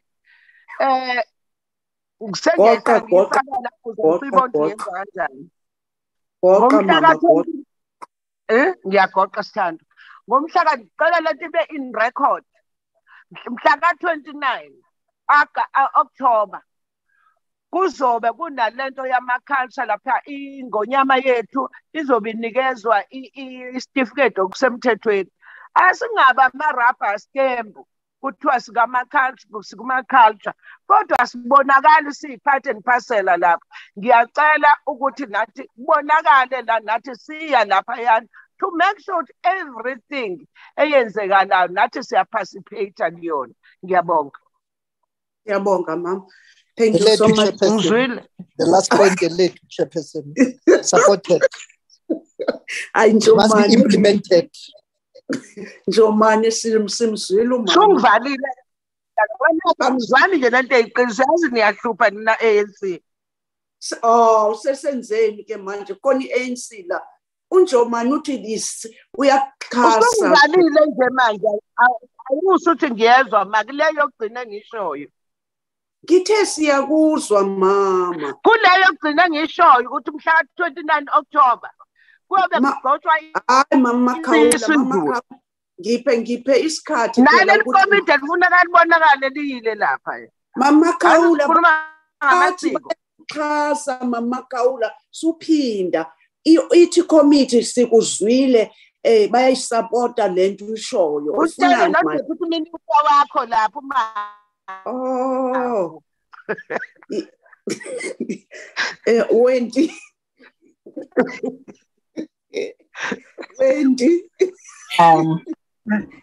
Honorable Chair. Yes. I think Wendy had asked that I deal with some of the questions before she comes. Yes. No, I was calling her because I wanted that she must give you chance to talk. Let's see. Pakis. Okay. Honorable Chair, Pakis. Okay. And thank you very much to you and the honorable members. I think I also should just appreciate the level of detail also from the presentation we received from our colleagues in the Department of Arts and DAC, and also the level of detailed comments and questions we received from the committee. So I'm going to deal with a few honorable members, and I just want to perhaps provide a little bit of more detail. So the issue of why the MIC funds cannot fund the sports projects that are in places like schools is not a framework issue, but an issue of a MIC policy, which the Department of Cooperative Government would then be better placed at commenting or speaking to it. But I want to agree with one member who has stated how unusual it is for a project, especially for a sports project, to take more than 7 years to be finalized. So this is really unusual, and it makes it difficult for one to then make a recommendation for additional resources, because I do note that there was a comment around additional funds that would then need to be put in terms of this sports component, which is earmarked or ring-fenced for sports facilities in the MIC. And then the issue of I think the 5% allocation in terms of the enforcement around that. I think honorable members, Honorable Matingoza did mention some of the issues that are faced by the residents within municipalities in terms of the water and sanitation, which are really by, I think, the Constitution in terms of the Bill of Rights, a right to the communities. And MIC as a general purpose grant is a grant that goes to municipalities to allow them to then be in a position to respond to the needs of the communities that are identified through the IDP processes. And I do appreciate that the committee has vested interest in the sports component of it. Just to say, maybe I think, especially in the recent past, with all the I don't know, I'm thinking of it now, but there's been a number of instances of unrest within municipalities where municipal residences have been calling for, an improvement in terms of the basic services. And one of the issues that, we then find is that there's a rigorous process that all the sector departments are expected to participate in, where they then inform the allocations that are then made from the MIC, using the ITP as the main source of the projects that have been identified by the communities. And our assessment really, and the report that we have received, is that where there is lack of capacity, which is what Lebohang has indicated in the provincial level, that there's lack of capacity to play a meaningful role in these processes, then you would then see that, there would be less of prioritization of these sports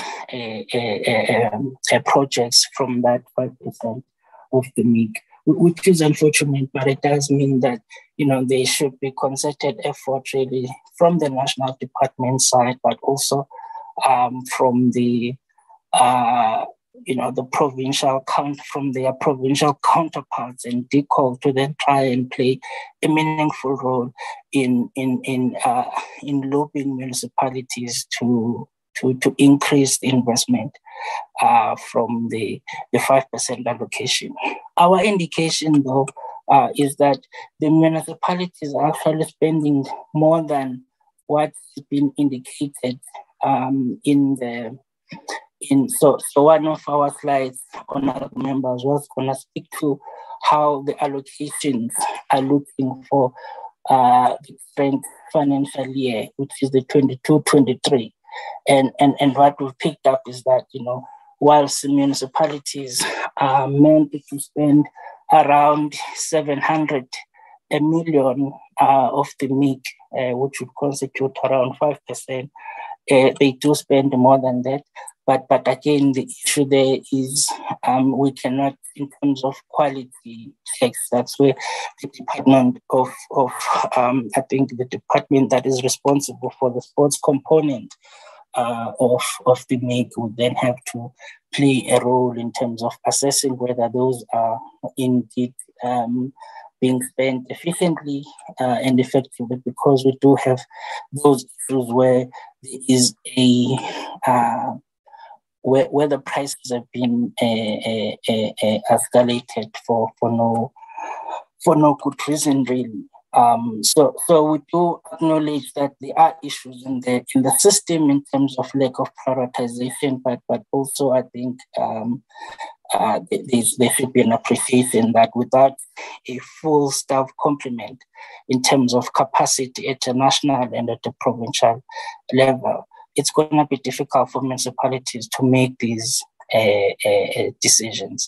And it would be, I think, unfair to then expect COPTA to play that role when there's also the support that comes with each allocation. So for each of these sectors that play a meaningful role there, they should be in a position to provide, a master plan as well as some of the guiding principles in terms of what the funds can be spent on and what they can't be spent on. We do have an issue where the municipalities find themselves being exploited by the service providers because there's no necessary guidance that is coming from the policy setting institutions.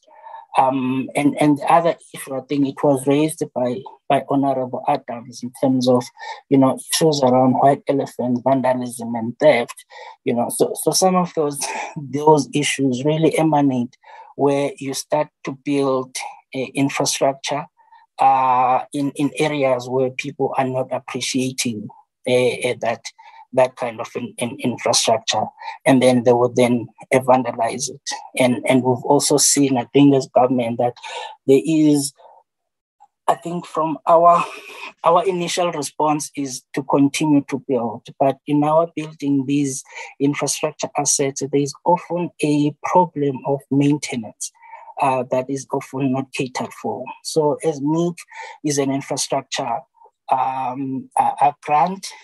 So there needs to be an effort that is made both from national, but also from municipalities to then be in a position to maintain these assets. And we find that when these decisions are made at a national level, there is lack of ownership at a municipal level to then take these projects forward. So they always see it as, oh, well, national will come build again. So that lack of maintenance does mean that, even those facilities that we already have are not properly then maintained. So those are just some of the issues, honorable members, that we want to report to you on. And also maybe just as a general comment to issues around why it's taking so long and some of the procurement delays that make, this process to appear quite cumbersome, because I know most of you are thinking, it's just sports facilities, how difficult, can one find in delivering on those. And what we are finding is that, and we think, this is a safe space, so it's we can be honest with each other here, with the department that is responsible for this main component, is that there has been a capacity challenges. So when we initiated and started this process, there was funding, which was 24 million over that MTF, 2016 MTF, which was meant to assist the department to then build its own internal capacity for it to be able to play a meaningful role, ensuring that it plays the support role and fast-tracking these projects. But as of late last year, really, there were still some capacity constraints within the department, which makes it difficult to then, conduct this thorough oversight that the municipalities so much need. And as a result of that, the oversight that the department is able to provide is mainly on this dedicated component that is on the side, but there's also a dire need, for the support to be provided to the general need that is provided, which means that then would be the 5%. So we do urge that the department also considers, capacitating itself quite fully, so that we at least build a proper sports facilities, especially those that are built outside of this MIG component.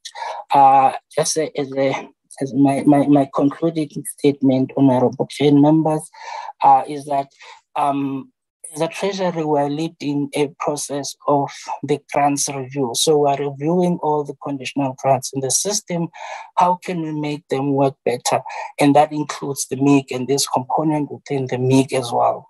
So we'll be happy to then share the findings and the reforms that will then emanate from that process. So there won't be, I think what the guidelines indicated was that there shouldn't be major changes in this financial year or in this budget because of that review that is currently taking place, and all these sector departments and transferring institutions, including the provinces as well, form part of that process. So honorable members and chairperson, thank you for your time. I will end there for now. Thanks. Thank you. Marvin, can you then please come in on the stopping and withholding process? Who asks for it? How does it happen? Roles of sport, roles of DCOC, and role of National Treasury. Marvin, over to you. All right. Thanks, through you, Chairperson.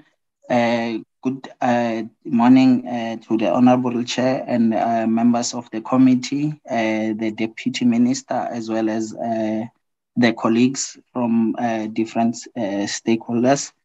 Okay, with regards to the stopping and reallocation process, as the colleague from sports would have indicated, there's a certain criteria that is set out to say where municipalities fail to spend a minimum of 40% of their allocation as at midpoint of the municipal financial year.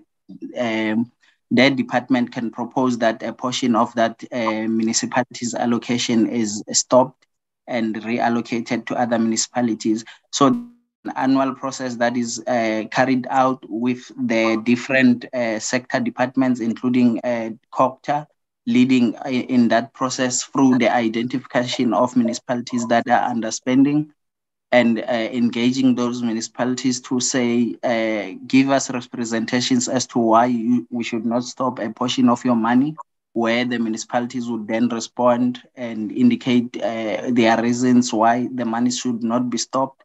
And where funds are eventually stopped, it's for various reasons, whereby the underspending could be as a result of, say, poor planning on the municipality's part, or late procurement or non-procurement from municipality's part. And then once the funds are stopped, the department would then recommend to say, where do they want to reallocate those monies? So in terms of the reallocation process, the monies get reallocated to municipalities that are performing well in terms of their projects. And then in terms of the reallocation, they don't necessarily look at what kind of projects are municipalities doing. The prerogative in the main is on the municipalities to decide on which projects do they want to undertake with the money that they would have received through their reallocation process. So I think what I may want to emphasize is that council, ultimately, which is the municipal council, they are the ones that decide in terms of their priorities, in terms of which projects are they going to fund. So, and then also, I think the other issue I want to talk about is that in the identification of these projects, I think in the main, we also have a challenge whereby municipalities have a prioritization, planning and ownership of the program, as well as projects insofar as sports infrastructure and recreation infrastructure is concerned, whereby municipalities tend to fail to timelessly plan, as well as undertake proper procurement processes and implementation of projects, which leads to some of the challenges that have been alluded to today. So a fine balance really needs to be found in that space, whereby the planning is up to scratch, and then procurement processes are also up to scratch, as well as the implementation up until the finality of the project. Thanks, Chair. Thank you. Thank you. Thank you very much. Yeah, just maybe a few concluding remarks. I mean, the presentation that was made by the National Department responsible for administering the grant has pointed out to a number of challenges in the system. And one of the challenges in the system that we need to look at is the lack of operation and maintenance after the infrastructure has been put in place. And maybe one of the issues that we need to explore going forward is, when we've got discussions on the conditional grant framework, is to look at whether we cannot also require the municipality to indicate in its application, when it puts in its application for the sport facility, to also indicate how the maintenance issue in the long term will be dealt with. And maybe that will assist in some of the challenges identified. Another challenge that really came through quite strongly is the intergovernmental collaboration process at all levels. That is a concern. And maybe one of the issues that we need to look at as well is improved collaboration between the National Department responsible for administering this grant, and also the department that's responsible for the municipal infrastructure grant, Department of Cooperative Governance, and whether we can also not look at improving collaboration there, and hopefully that will assist the program. And then another issue that's also important is the collaboration between the municipality and the province concerned, because one of the key issues that came through is where do you place these sport facilities, and some of the best locations are actually on the schools, and how we overcome these problems. And it's maybe what is required is that we, as the national departments involved in this process, see if we cannot also look at these issues and see if there's ways to overcome these challenges. Thanks. Thank you so much, Wendy. With your team, Copter, SALGA. Thank you, Honorable Chairperson. It's Mtobeli Kolisa from SALGA. Yes, me too. Maybe I should start by making this humble request from the committee that the report or the presentation made by the department is quite detailed and points to specific issues in specific municipalities. We think that it will only be fair for the committee that when we respond to this, we respond based on having engaged with the identified municipalities so that we can provide responses that are based on factual evidence that we may have collected from the mentioned municipalities. Unfortunately, we couldn't do that before that time. If the committee would allow us another day where we come and present a detailed input that takes into account the input that has been made by the committee. But that, having said that, maybe there are some few areas where we would, at a preliminary level, respond. But also there are others where there are recommendations being made by the department that may relate to policy. In that regard, we would like, when we come back, if we're allowed by the committee, to also share views, mandated views of SALGA on those proposed recommendations that are being made.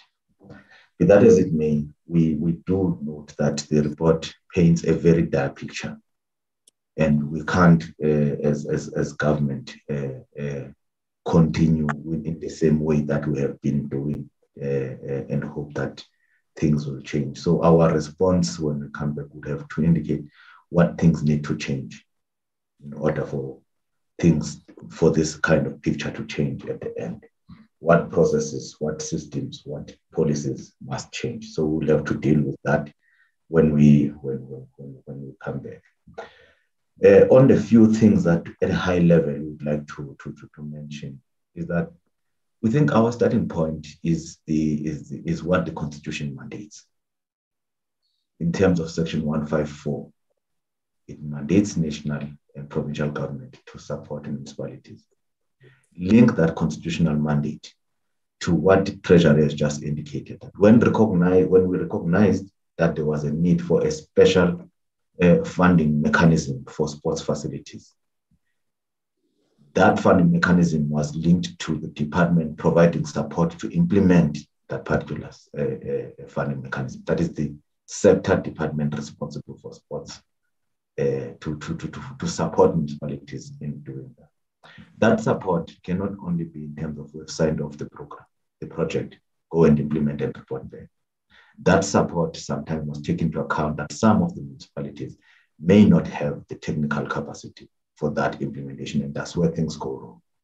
Hence, it becomes necessary for both the national and provincial departments to have technical capacity to help those municipalities that would have been identified for projects to implement those projects according to the standards that are required. So that part, to the extent that it doesn't exist, it then does impact on how the program unfolds in implementation.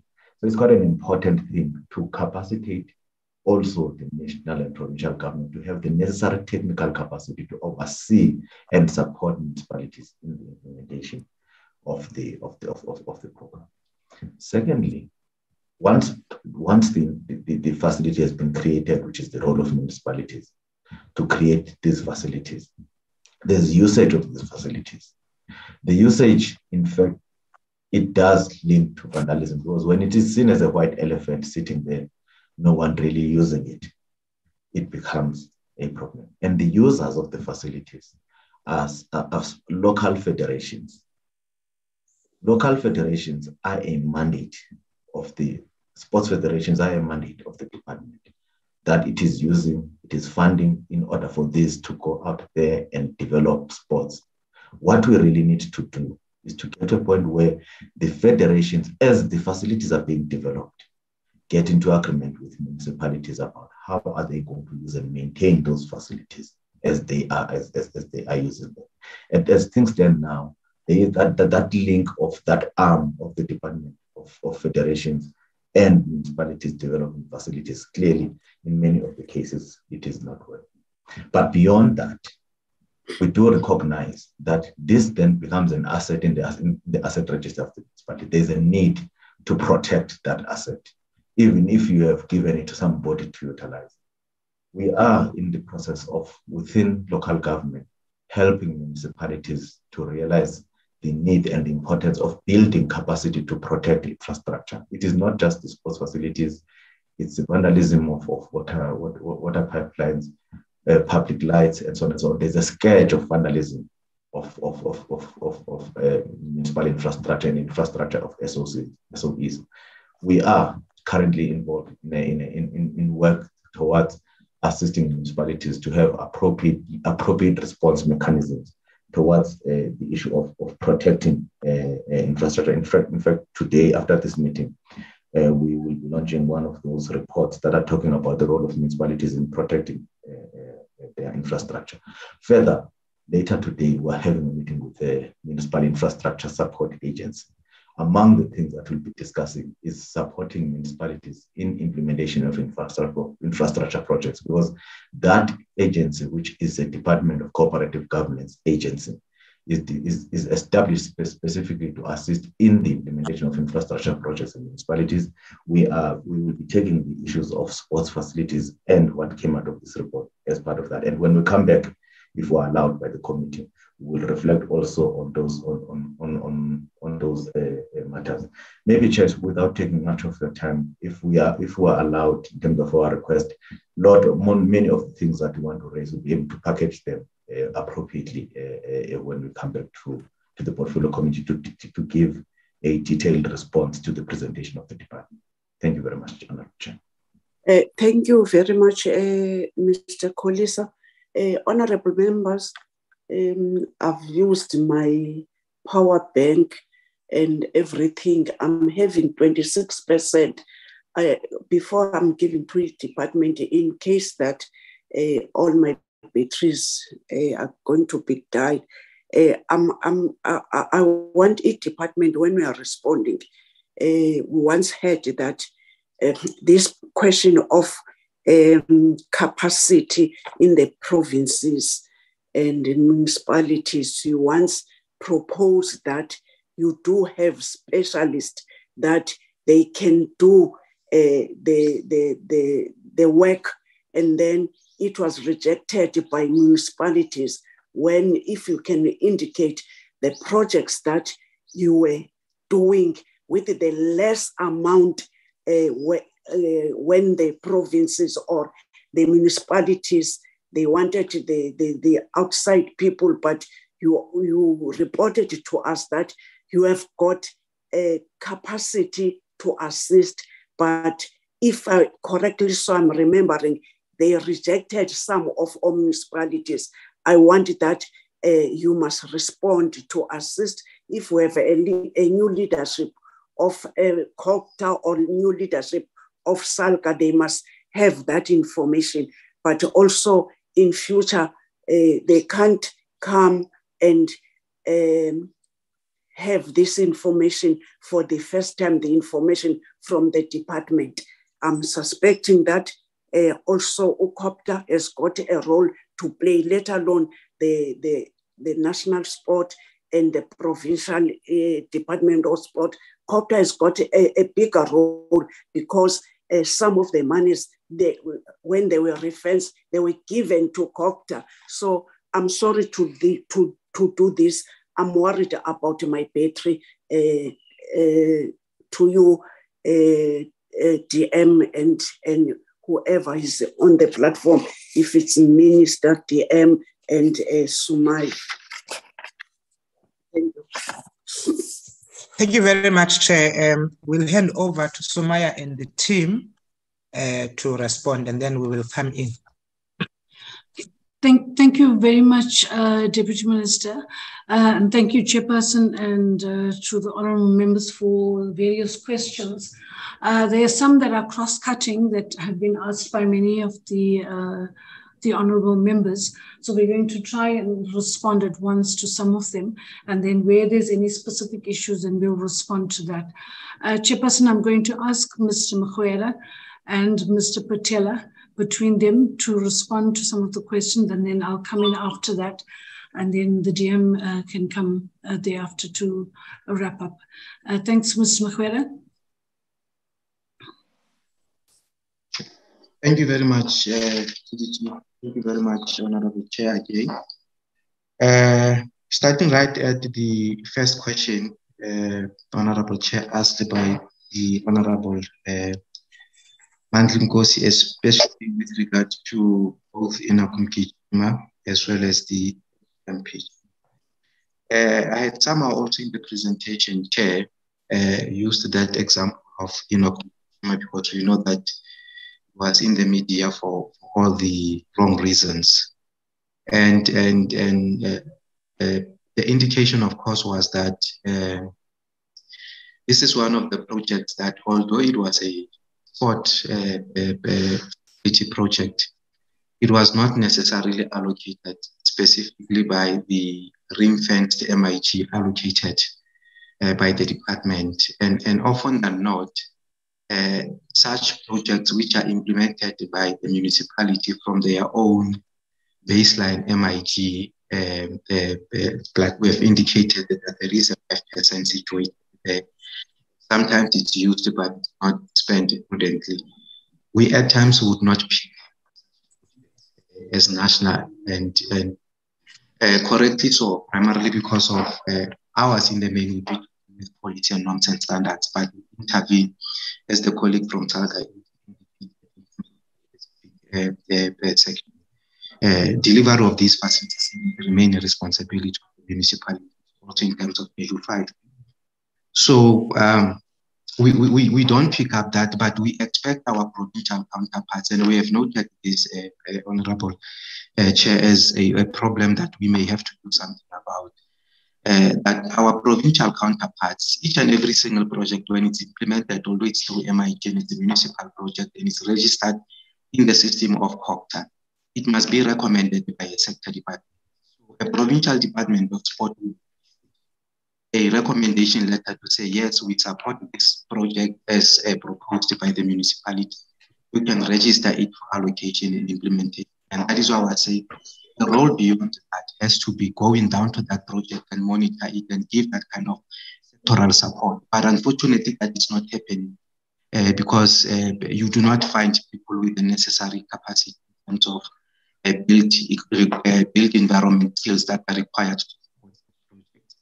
And it's a matter that may still be addressed within the department because we just have to find a way and force it to the provinces.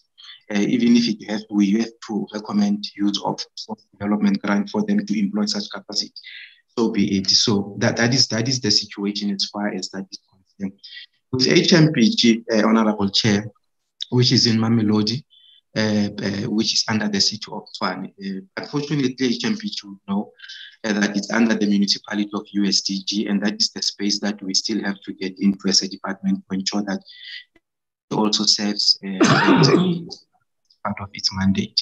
But where the project is now currently, Chair, recently, I think 2 weeks or so ago, over the weekend, we just drove myself and Mr. Petela to just look at the site. And indeed, there is construction that has happened. The only structure that is still standing there, Honorable Chair, it's that structure. Everything else in terms of the steel structure, as well as the pitch and everything, there has been some removal as well as demolition of that.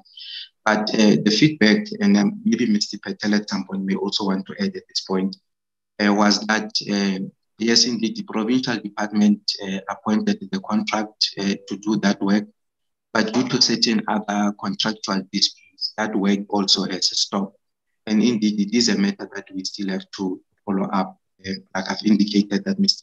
Patel may also come in, because now and then he participates in those meetings to establish what is happening in that.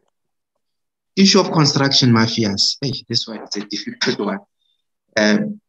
It's a difficult one because it has an element of criminality in it. The only thing that we are trying to do as the department to try and mitigate this kind of a risk is that when projects are allocated, we actually encourage and even become part of the project steering committees that must be set up at the level of where the project is taking place. And you would also expect a fair representation of the relevant stakeholders, including the community through the CLO, and then ensure that as and when the processes unfold, they unfold accordingly. But sometimes you may find if a process unfolds and it does not necessarily serve the interest of a particular grouping, unfortunately, that phenomenon then shows its ugly head. And then often than not, would even encourage the municipalities themselves that perhaps even law enforcement agencies must somehow be approached to see if they cannot be able to assist with this problem. But it's a bigger problem that I'm aware that the country, even beyond our own projects, is actually battling with, and it has been cited elsewhere as a matter of concern that must be looked into. With regard to questions asked by Honorable Adams, I think that question, much as came as a question, it's also a valuable input of the assessment of security needs, for our facilities. And I think it's one point that we may have to build into the existing template that we have, that municipalities use to complete and submit back to us as a business plan to ask for funding. That aspect, because it's one problem that our facilities really are confronted with, and obviously would have to be then intentional about how best to deal with this specific problem, troubleshoot, as I indicated, that municipality would have to indicate in advance. And whilst I'm still at that point, I would want to quickly twin it with that was raised by Wendy, of inclusion of operation and maintenance budget in advance. We already do that. Municipalities always indicate over a period of 3 years, because we want them to indicate over a period of 3 years within that template availability of budget for maintenance and operations. And they do put those amounts, but you get surprised that a year later after the completion of the facilities, or not even 3 years. But we'll just have to see how best they will do it and draw from that experience, and what is it that we can do to improve so as to ensure that that intention is then realized.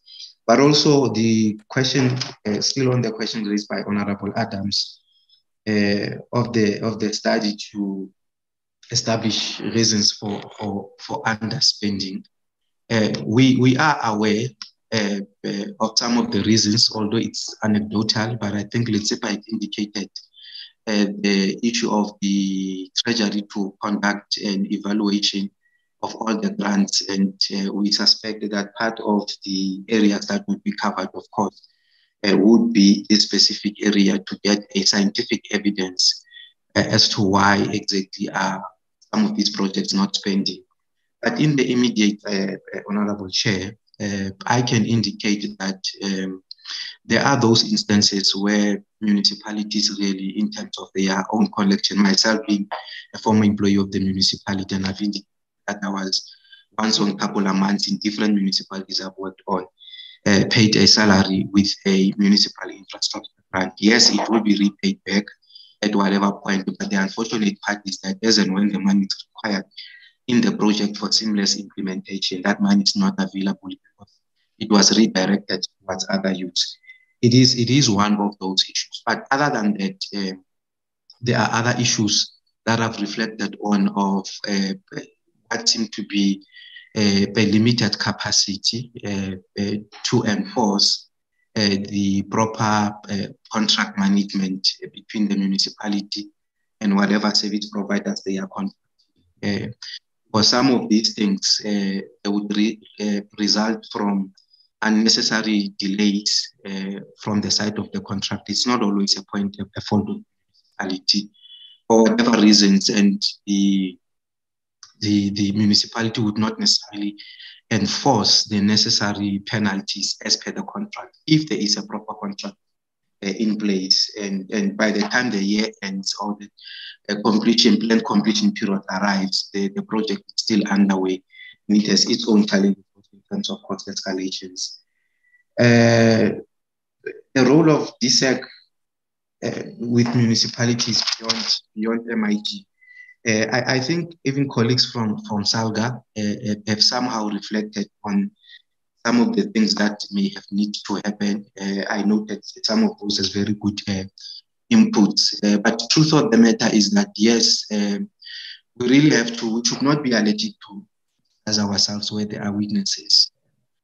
It cannot be it just ends with a facility. And then a year later we come with the same department to come and say, we have built a facility and it's not used. But you are the very same department that is responsible to ensure an implementation of a program. And as it has been cited, that the end users primarily are the federations, and federations are in the domain of DSEC to a certain extent, not to say that they are not necessarily independent.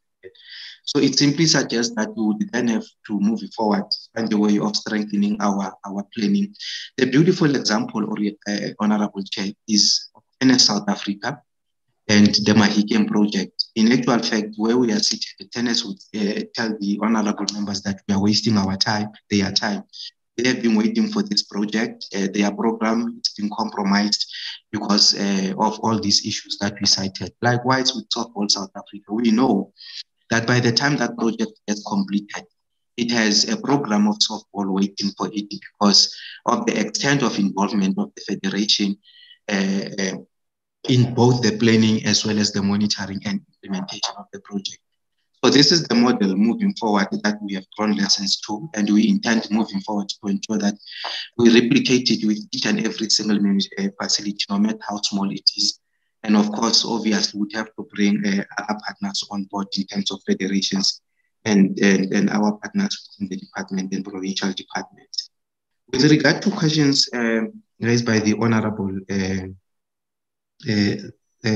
Zondi with regard to the issue of the dysfunctionality of the municipality, there are those instances, Honorable Chair, where we have delayed allocations of certain municipality. I know the likes of Machawi, it took a while before it was allocated in the Free State as well as Maludia Pufu. Honorable Chair would remember it has been in the news also for a number of reasons and so on. And some in the Eastern Cape, we have delayed their allocations precisely because when they make presentations, we would have the presence of provincial COGTA in those specific meetings, and COGTA would then advise us to say, but these ones, you will be putting sports money at risk, and these are the reasons as to why. So that's how we have been dealing with it. But unfortunately, there would be those instances you offer a municipality thinking that it's okay, and still you would see those issues of poor performance. The issue of the EIA, we are now vigilant, Honorable Sonti, about it. We learned somehow from the issue of the whole aspect of COGTA, and I think with regard to the other municipalities that came late, I'm not sure exactly what could have been the reason there. What we are now doing, when this template that speak about, you would include aspects such as the site ownership, who owns the site, the zoning of a site, because you may identify the site and it's only zoned for a hotspot, and it's going to end up being a very long process to convert that, to rezone it actually to a sports facility site. We include that kind of information, issues of the geotech, and all that. Now, EIA is also now integrated moving forward to actually confirm, municipality to confirm the status of the EIA with regard to the site that is identified. And this, of course, we are now implementing primarily because of the lessons actually we drawn from these specific projects. We try to continually better this program moving forward as we draw these lessons. The question of comparison in terms of performance between baseline versus the ring-fenced, the baseline of the 4.5 or 5% of the MIG that's given to municipality as far as sport infrastructure is concerned. We have already cited, yes, in some municipalities, they are doing well in terms of implementation of that 5% of the years. They build good facilities. And in some municipalities where we have allocated, they would counterfund from the baseline and end up actually implementing what seem to be or what are actually good facilities. But we have noticed quite a number of cases where there's been extreme wastage. I've cited only two in terms of Sasolberg as well as Enoch Gijima. There is another one in Potchefstroom here in the Northwest that we did not fund and did not even achieve much, but significant amounts, and 20-something million as well was spent there. That is the first problem. The second problem with that baseline, having acknowledged successes, of course. The second other problem we have identified is where this 5% is not used for sports facilities at all. And I think I've cited that as well. The main advantage with ring-fenced, irrespective of its challenges, is that we follow this money until the money we've allocated is spent. That is why even NGCOBO that was allocated in 2016-17, although it was not issue of non-expenditure or non-delivery, but actually having ended up with a wrong implementation of the design, and that matter must then be corrected, just like what happened in HMB. But it's a matter that we're going to have to follow up until it's resolved. Moving quickly to Honorable CBR. I was going to say that don't relax. We are relaxing. We are just relaxing. We don't have ample of time, and the gadgets are going down, and there's no electricity at all. Okay, Honorable Chair. My apologies. I'll hit them on the head quickly.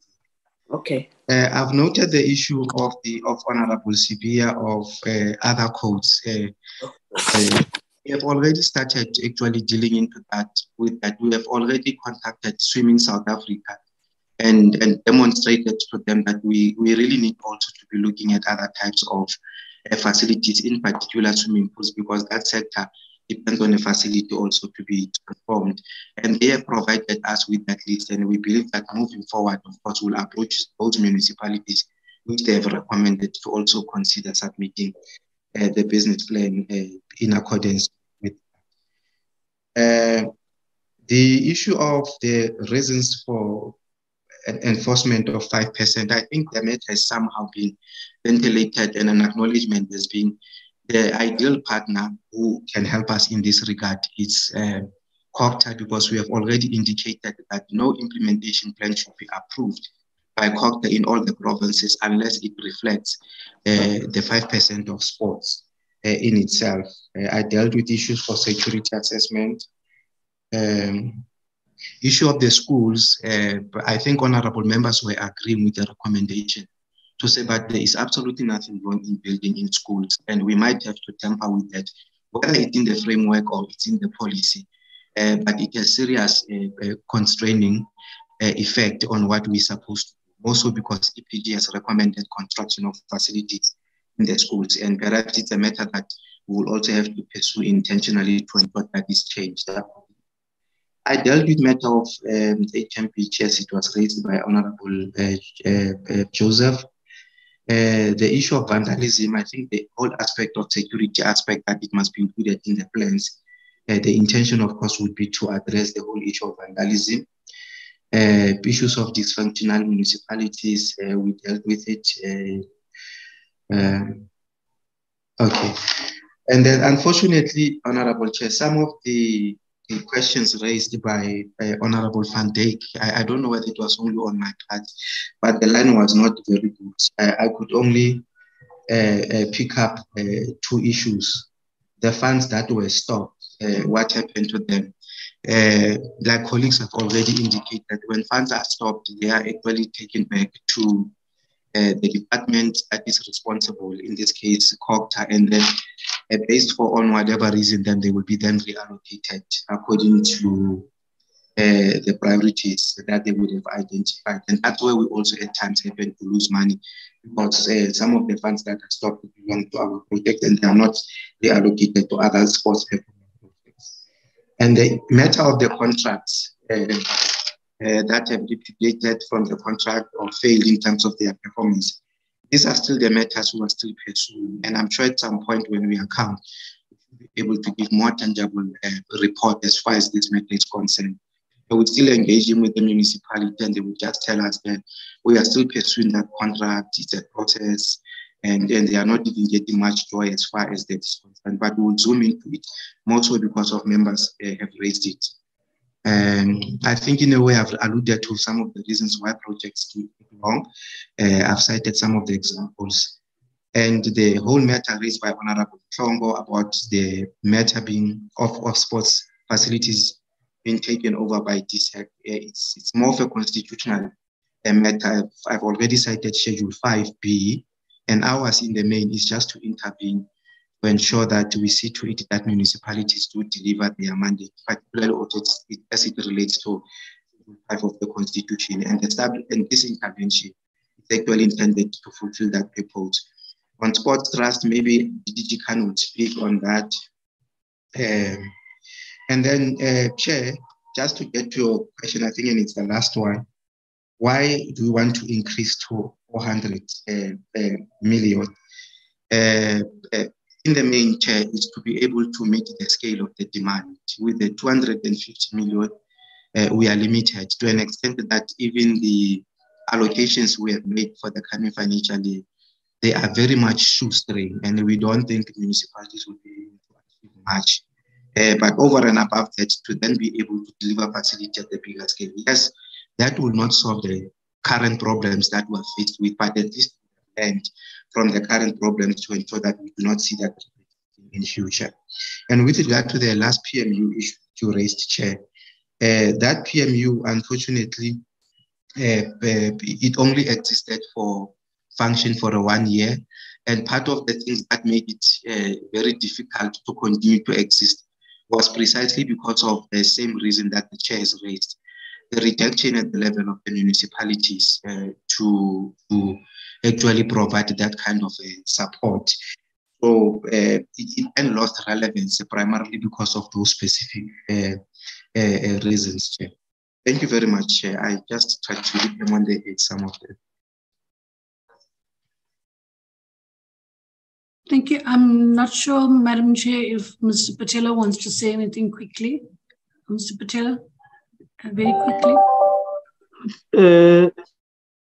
Thank you very much, and greetings to honorable members and the Chair and my colleagues. Maybe just to try and put a bit of a detail on the issue of HMPJ. HMPJ is one of the projects that we are supporting as a national department.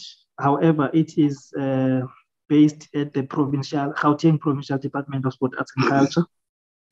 Our understanding is that the Provincial Department of Sport, Arts and Culture in Gauteng then appointed the Gauteng Department of Infrastructure of Gauteng, the Department of Gauteng Department of Infrastructure Delivery as their implementing agent. Now, the reason why the project is at pause or it has stopped is that between the two departments, there are a bit of disagreements on the contract that they got into, and as a result, the work had to stop and first resolve that matter of the disagreements among themselves. That that is the input I can make. We have given them space to try and resolve the issue. If it's not resolved, we are going to try and engage them and understand what is their issue and maybe advise on the way forward. Also, now that I'm already on the platform TTG, I can talk to issues of capacity because it was highlighted by the colleague from National Treasury earlier. What I can just confirm is that at the moment we have 5 technical staff in the office, or 5 colleagues that are technical by means of academic and by means of their experience. And they are focusing on the implementation of these MIG-related projects.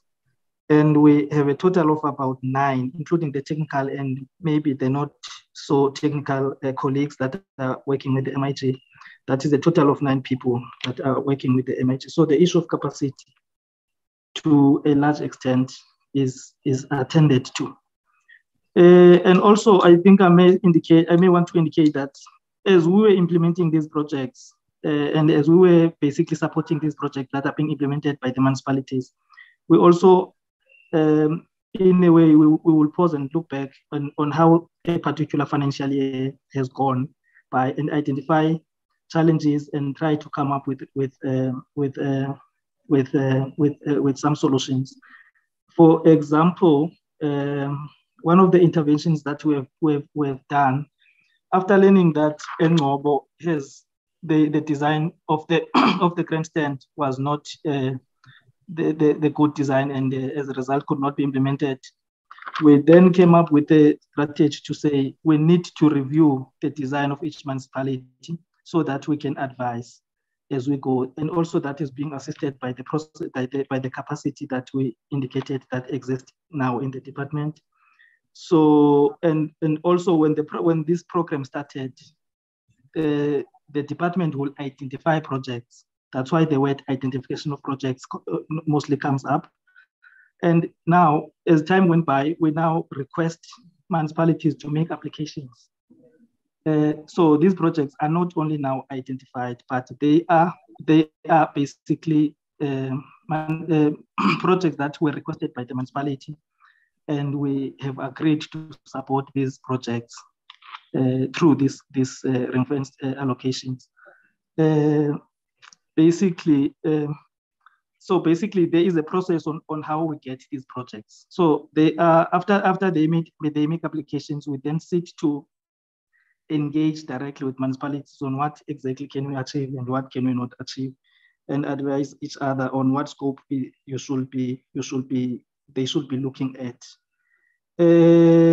So the issue of security, I know Mr. Mukhara spoke to the issue of the security, and the view we've been holding is that the security type that we need to be looking at is not only by means of physically guarding the facility, but we need to get some sort of a buy-in from the community, which is motivated by the establishment of steering committee that we motivate municipalities to do at the beginning of each and every project. And every time after we have done design review, we encourage them to go back and engage the community and be upfront with what exactly are we going to be able to achieve with the current budget we had. In closing, I think also the rate, if you notice that most of the projects that we have implemented, municipalities have had to counterfund, which is one of the reasons, if you look at it, you can see that there is a need for the funding to be increased, because it is clear that the funding that we are able to allocate is not sufficient for the needs of the community. And also the fact that the municipality, the projects we are funding are the requests made by municipalities, it therefore link the process into the IDP process, because municipalities submit projects that are in their IDP, basically projects that are in their IDP as wish list, but with no budget for them. So in other words, it assists address projects that are already identified in the IDP, but municipality had no alternative of funding. So Thank you very much. That is my input. Thank you very much, Songezo. Thanks. Madam Chair, just to wrap up very quickly, I think the issue of the Sports Trust has not been addressed. Just to indicate, Madam Chair, the Sports Trust does build sports facilities, but it's confined to multi-purpose sports courts, which are built within schools. Now, in terms of our agreement with the Sports Trust, we actually provide funding for 10 sports courts to be built every year. And they also mobilize resources from the private sector as part of their corporate social responsibility to build sports, these multi-purpose sports courts. So it is very limited to just the multi-purpose sports courts in schools, Madam Chair. And if you look at this year, we are building also those multi-purpose sports courts as legacy of the 2023 Netball World Cup. So it doesn't, Sports Trust does not deliver on the other basic sports facilities like we see in the municipalities with sports soccer fields and other supporting infrastructure for other codes of sport. Madam Chair, I think the chairperson also asked about, the department offering capacity to the municipalities, which they refused. Now, Madam Chair, when we started with the MIG in 2016, 2017, firstly, I must indicate, Madam Chair, that, and in response to why is the money not coming to the department, when we started the process to, and putting the proposal to National Treasury to say we want the MIG funding to come to us, it was approximately about, in total, when we looked at the 5%, it was almost like 2 billion rands. And we said in the first year, perhaps they could give us 1 billion rands so that you can see what our performance is. And if we're doing well, then you would give us the funding. That was not accepted by the National Treasury. And hence we had to take this compromise position of taking, the 300 million as a first year. And then to see incrementally if we would get more based on our performance. And at that stage, Madam Chair, because we were given a small amount for building capacity and we could not immediately recruit people, we had proposed that in the conditional grant framework that we put in a clause that talks about, transversal professional services that could be advertised, and the municipalities then within their budget, they would then pay for these professional services. But the municipalities were not amenable. They did not like that. They did not want that because they said they wanted to do their own procurement. And besides, some of them had indicated they already had professional services within their own capacity. But you can see, Madam Chair, not all the municipalities have that services. So on that grounds, we've had to then remove that requirement from the conditional grant framework. And Madam Chair, as indicated, the team says we have now built the capacity. Our colleague from National Treasury says that there was funding allocated to us. Yes, the funding was allocated to us, but we've gone to 178 municipalities, Madam Chair. And, we still have to go to another 27 for the first time. But 125 municipalities does not give us a full spectrum of what the need is, because there's wards, there are different wards in that municipality. We may have built one facility in each of, or one or two, and in some of the facilities you can see like the multi-year facilities like the precincts, etc. We're putting in more funding over multiple years. But there is still a way to go before we even address the backlog of infrastructure in the country and to address all the needs of the people of the country, especially where it's needed most. So 178 municipalities looks a lot, but we still have to get to so many more wards and so many districts and local municipalities. And that's not even talking about the metros, Madam Chair, where as much as they may be metros, there are townships and other areas that still need sports facilities. Thank you very much, Madam Chair. I think from the three of us, we've tried to cover as many of the responses to the questions that have been asked. Thank you very much, Madam Chair. Thank you, DTG and colleagues. DM. Thank you very much, Chair, and much appreciation to the members of the Portfolio Committee on the questions and comments that have been raised around this important issue. And I just want upfront, Chair, to appreciate the response both by SALGA and Treasury, and probably say I really want to support SALGA when they say probably there is a need for a follow-up meeting that the Portfolio Committee might see deem fit, and probably once the Portfolio Committee agrees on that date of the meeting, inform them early so that they submit their presentations on time, so that they can we can interact with that presentation. But Chair, I really want to comment first on the importance of the sport facilities in general in communities. And I think the committee has tried to get into this space, because once we understand what is the role and importance of these sport facilities, particularly in building the nation, in social cohesion, in dealing with the social ills, we will all understand why this topic is so critical. And I want to stress the fact that I think it was Honorable Mhlongo who spoke about the IGR, the intergovernmental relations. I think it's important that we deal with this, because all the things that we are discussing here mainly are a gap or a lack of, or a cut-off of how municipalities must work with the departments and making sure that this works. And probably we can also come and draw in the issue of the district development model now in terms of how then do we improve on how this model that was put together 7-8 years ago on providing sport facilities. Now, when we talk about the municipal infrastructure grant in particular, because I think it speaks to municipalities that are not metro municipalities, because the metros, you would be talking about the Urban Settlement Development Grant, which resides under Human Settlement. And at some point, the Portfolio Committee need to bring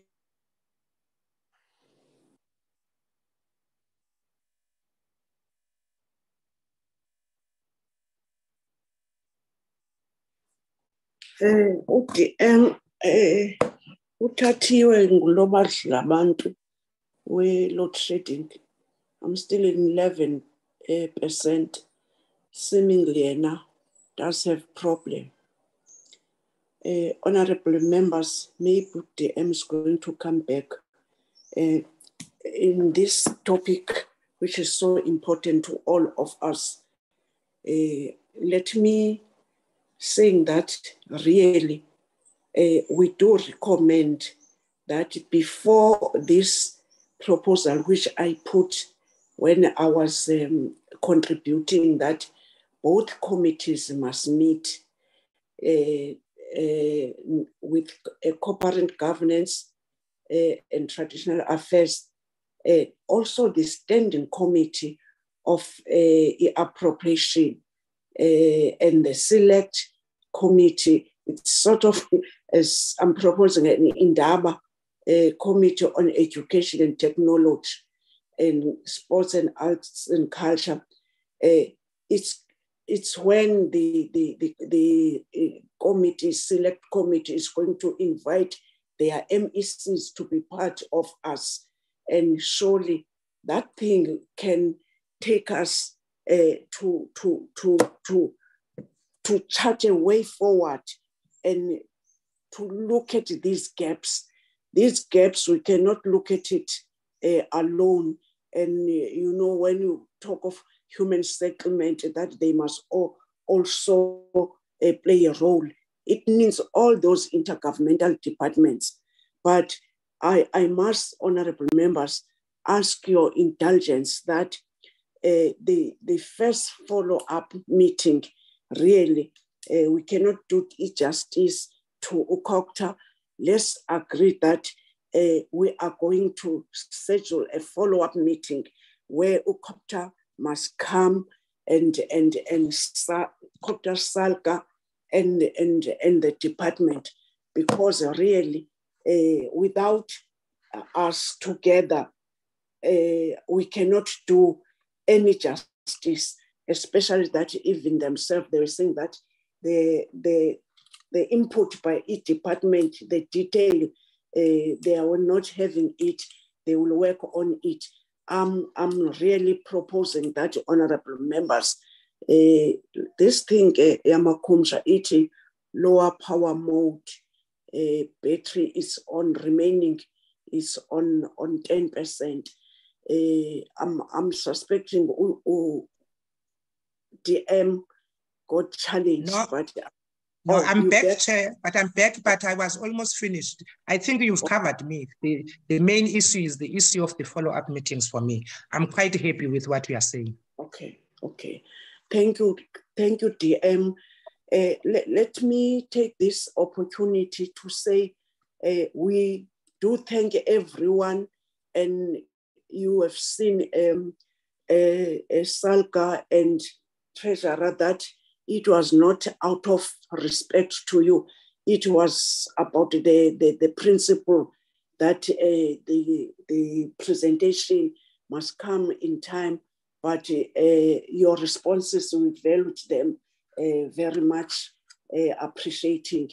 Honorable members, I'm not sure now I can say the meeting has adjourned, like we are releasing the department and our visitors. If we still have a few minutes, we'll deal with the next thing in the agenda. I thank you so much to everybody. Thank you very much, Chairperson. Bye-bye. Bye. Thank you very much, Chair and honorable members. Bye. Thank you, Chair. You so much. Bye. Thank you to all of you. Thank you so much. Honorable members, so do we have minutes that you can adopt today? Yes, Madam Chair, the minutes of the 9th of September are on the screen. The 9th and the 13th of September. Hey, my screen, what? Oh, okay. Hey, I'm a lucky woman. 10% still going on. Honorable members, I'm aware that we are all having this challenge. Let again, thank you, honorable members. We need much time to do this topic of today. Go on.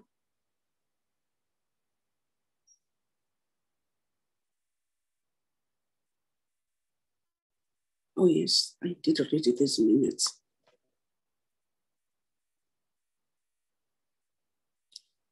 As I'm putting these minutes, now I remember that I've read these minutes. Honorable members, these are your minutes. Can any member propose the adoption of the minutes? Honorable Malomane? Thank you, Honorable Chair. I move that the minutes of the 9th of September be adopted as a true reflection of what has transpired. Thank you. Thank you, Honorable Malomane. Honorable Sibia? Thanks, Chairperson. I'm supporting the adoption of the minutes of the 9th. Thanks, Chair. Thank you so much. The minutes are adopted. Honorable members, our secretariat, they've listened, and I propose, whilst I'm sharing, that they must look at the motivation of starting again to do a visit. Oh, we still have 13th September. I'm sorry. I'm sorry. 13th September.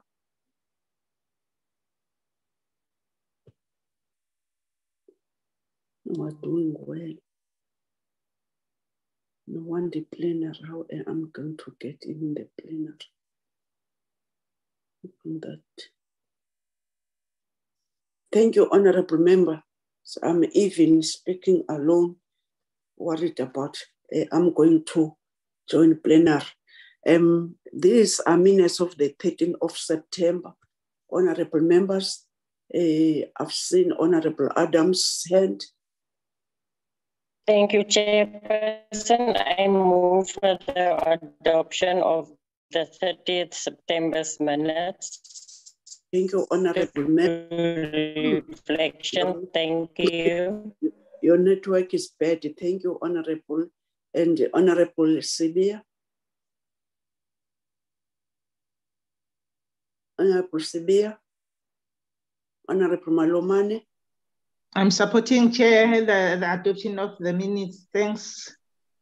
Thank you. The minutes of the 13th of September has been accepted as to reflection.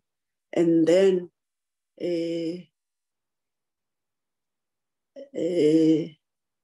let me thank you again, hoping that the electricity will come back in order that we must join the plenary. Thank you to all honorable members. The meeting is adjourned.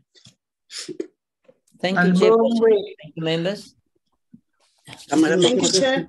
Thank you. Thank you. And if at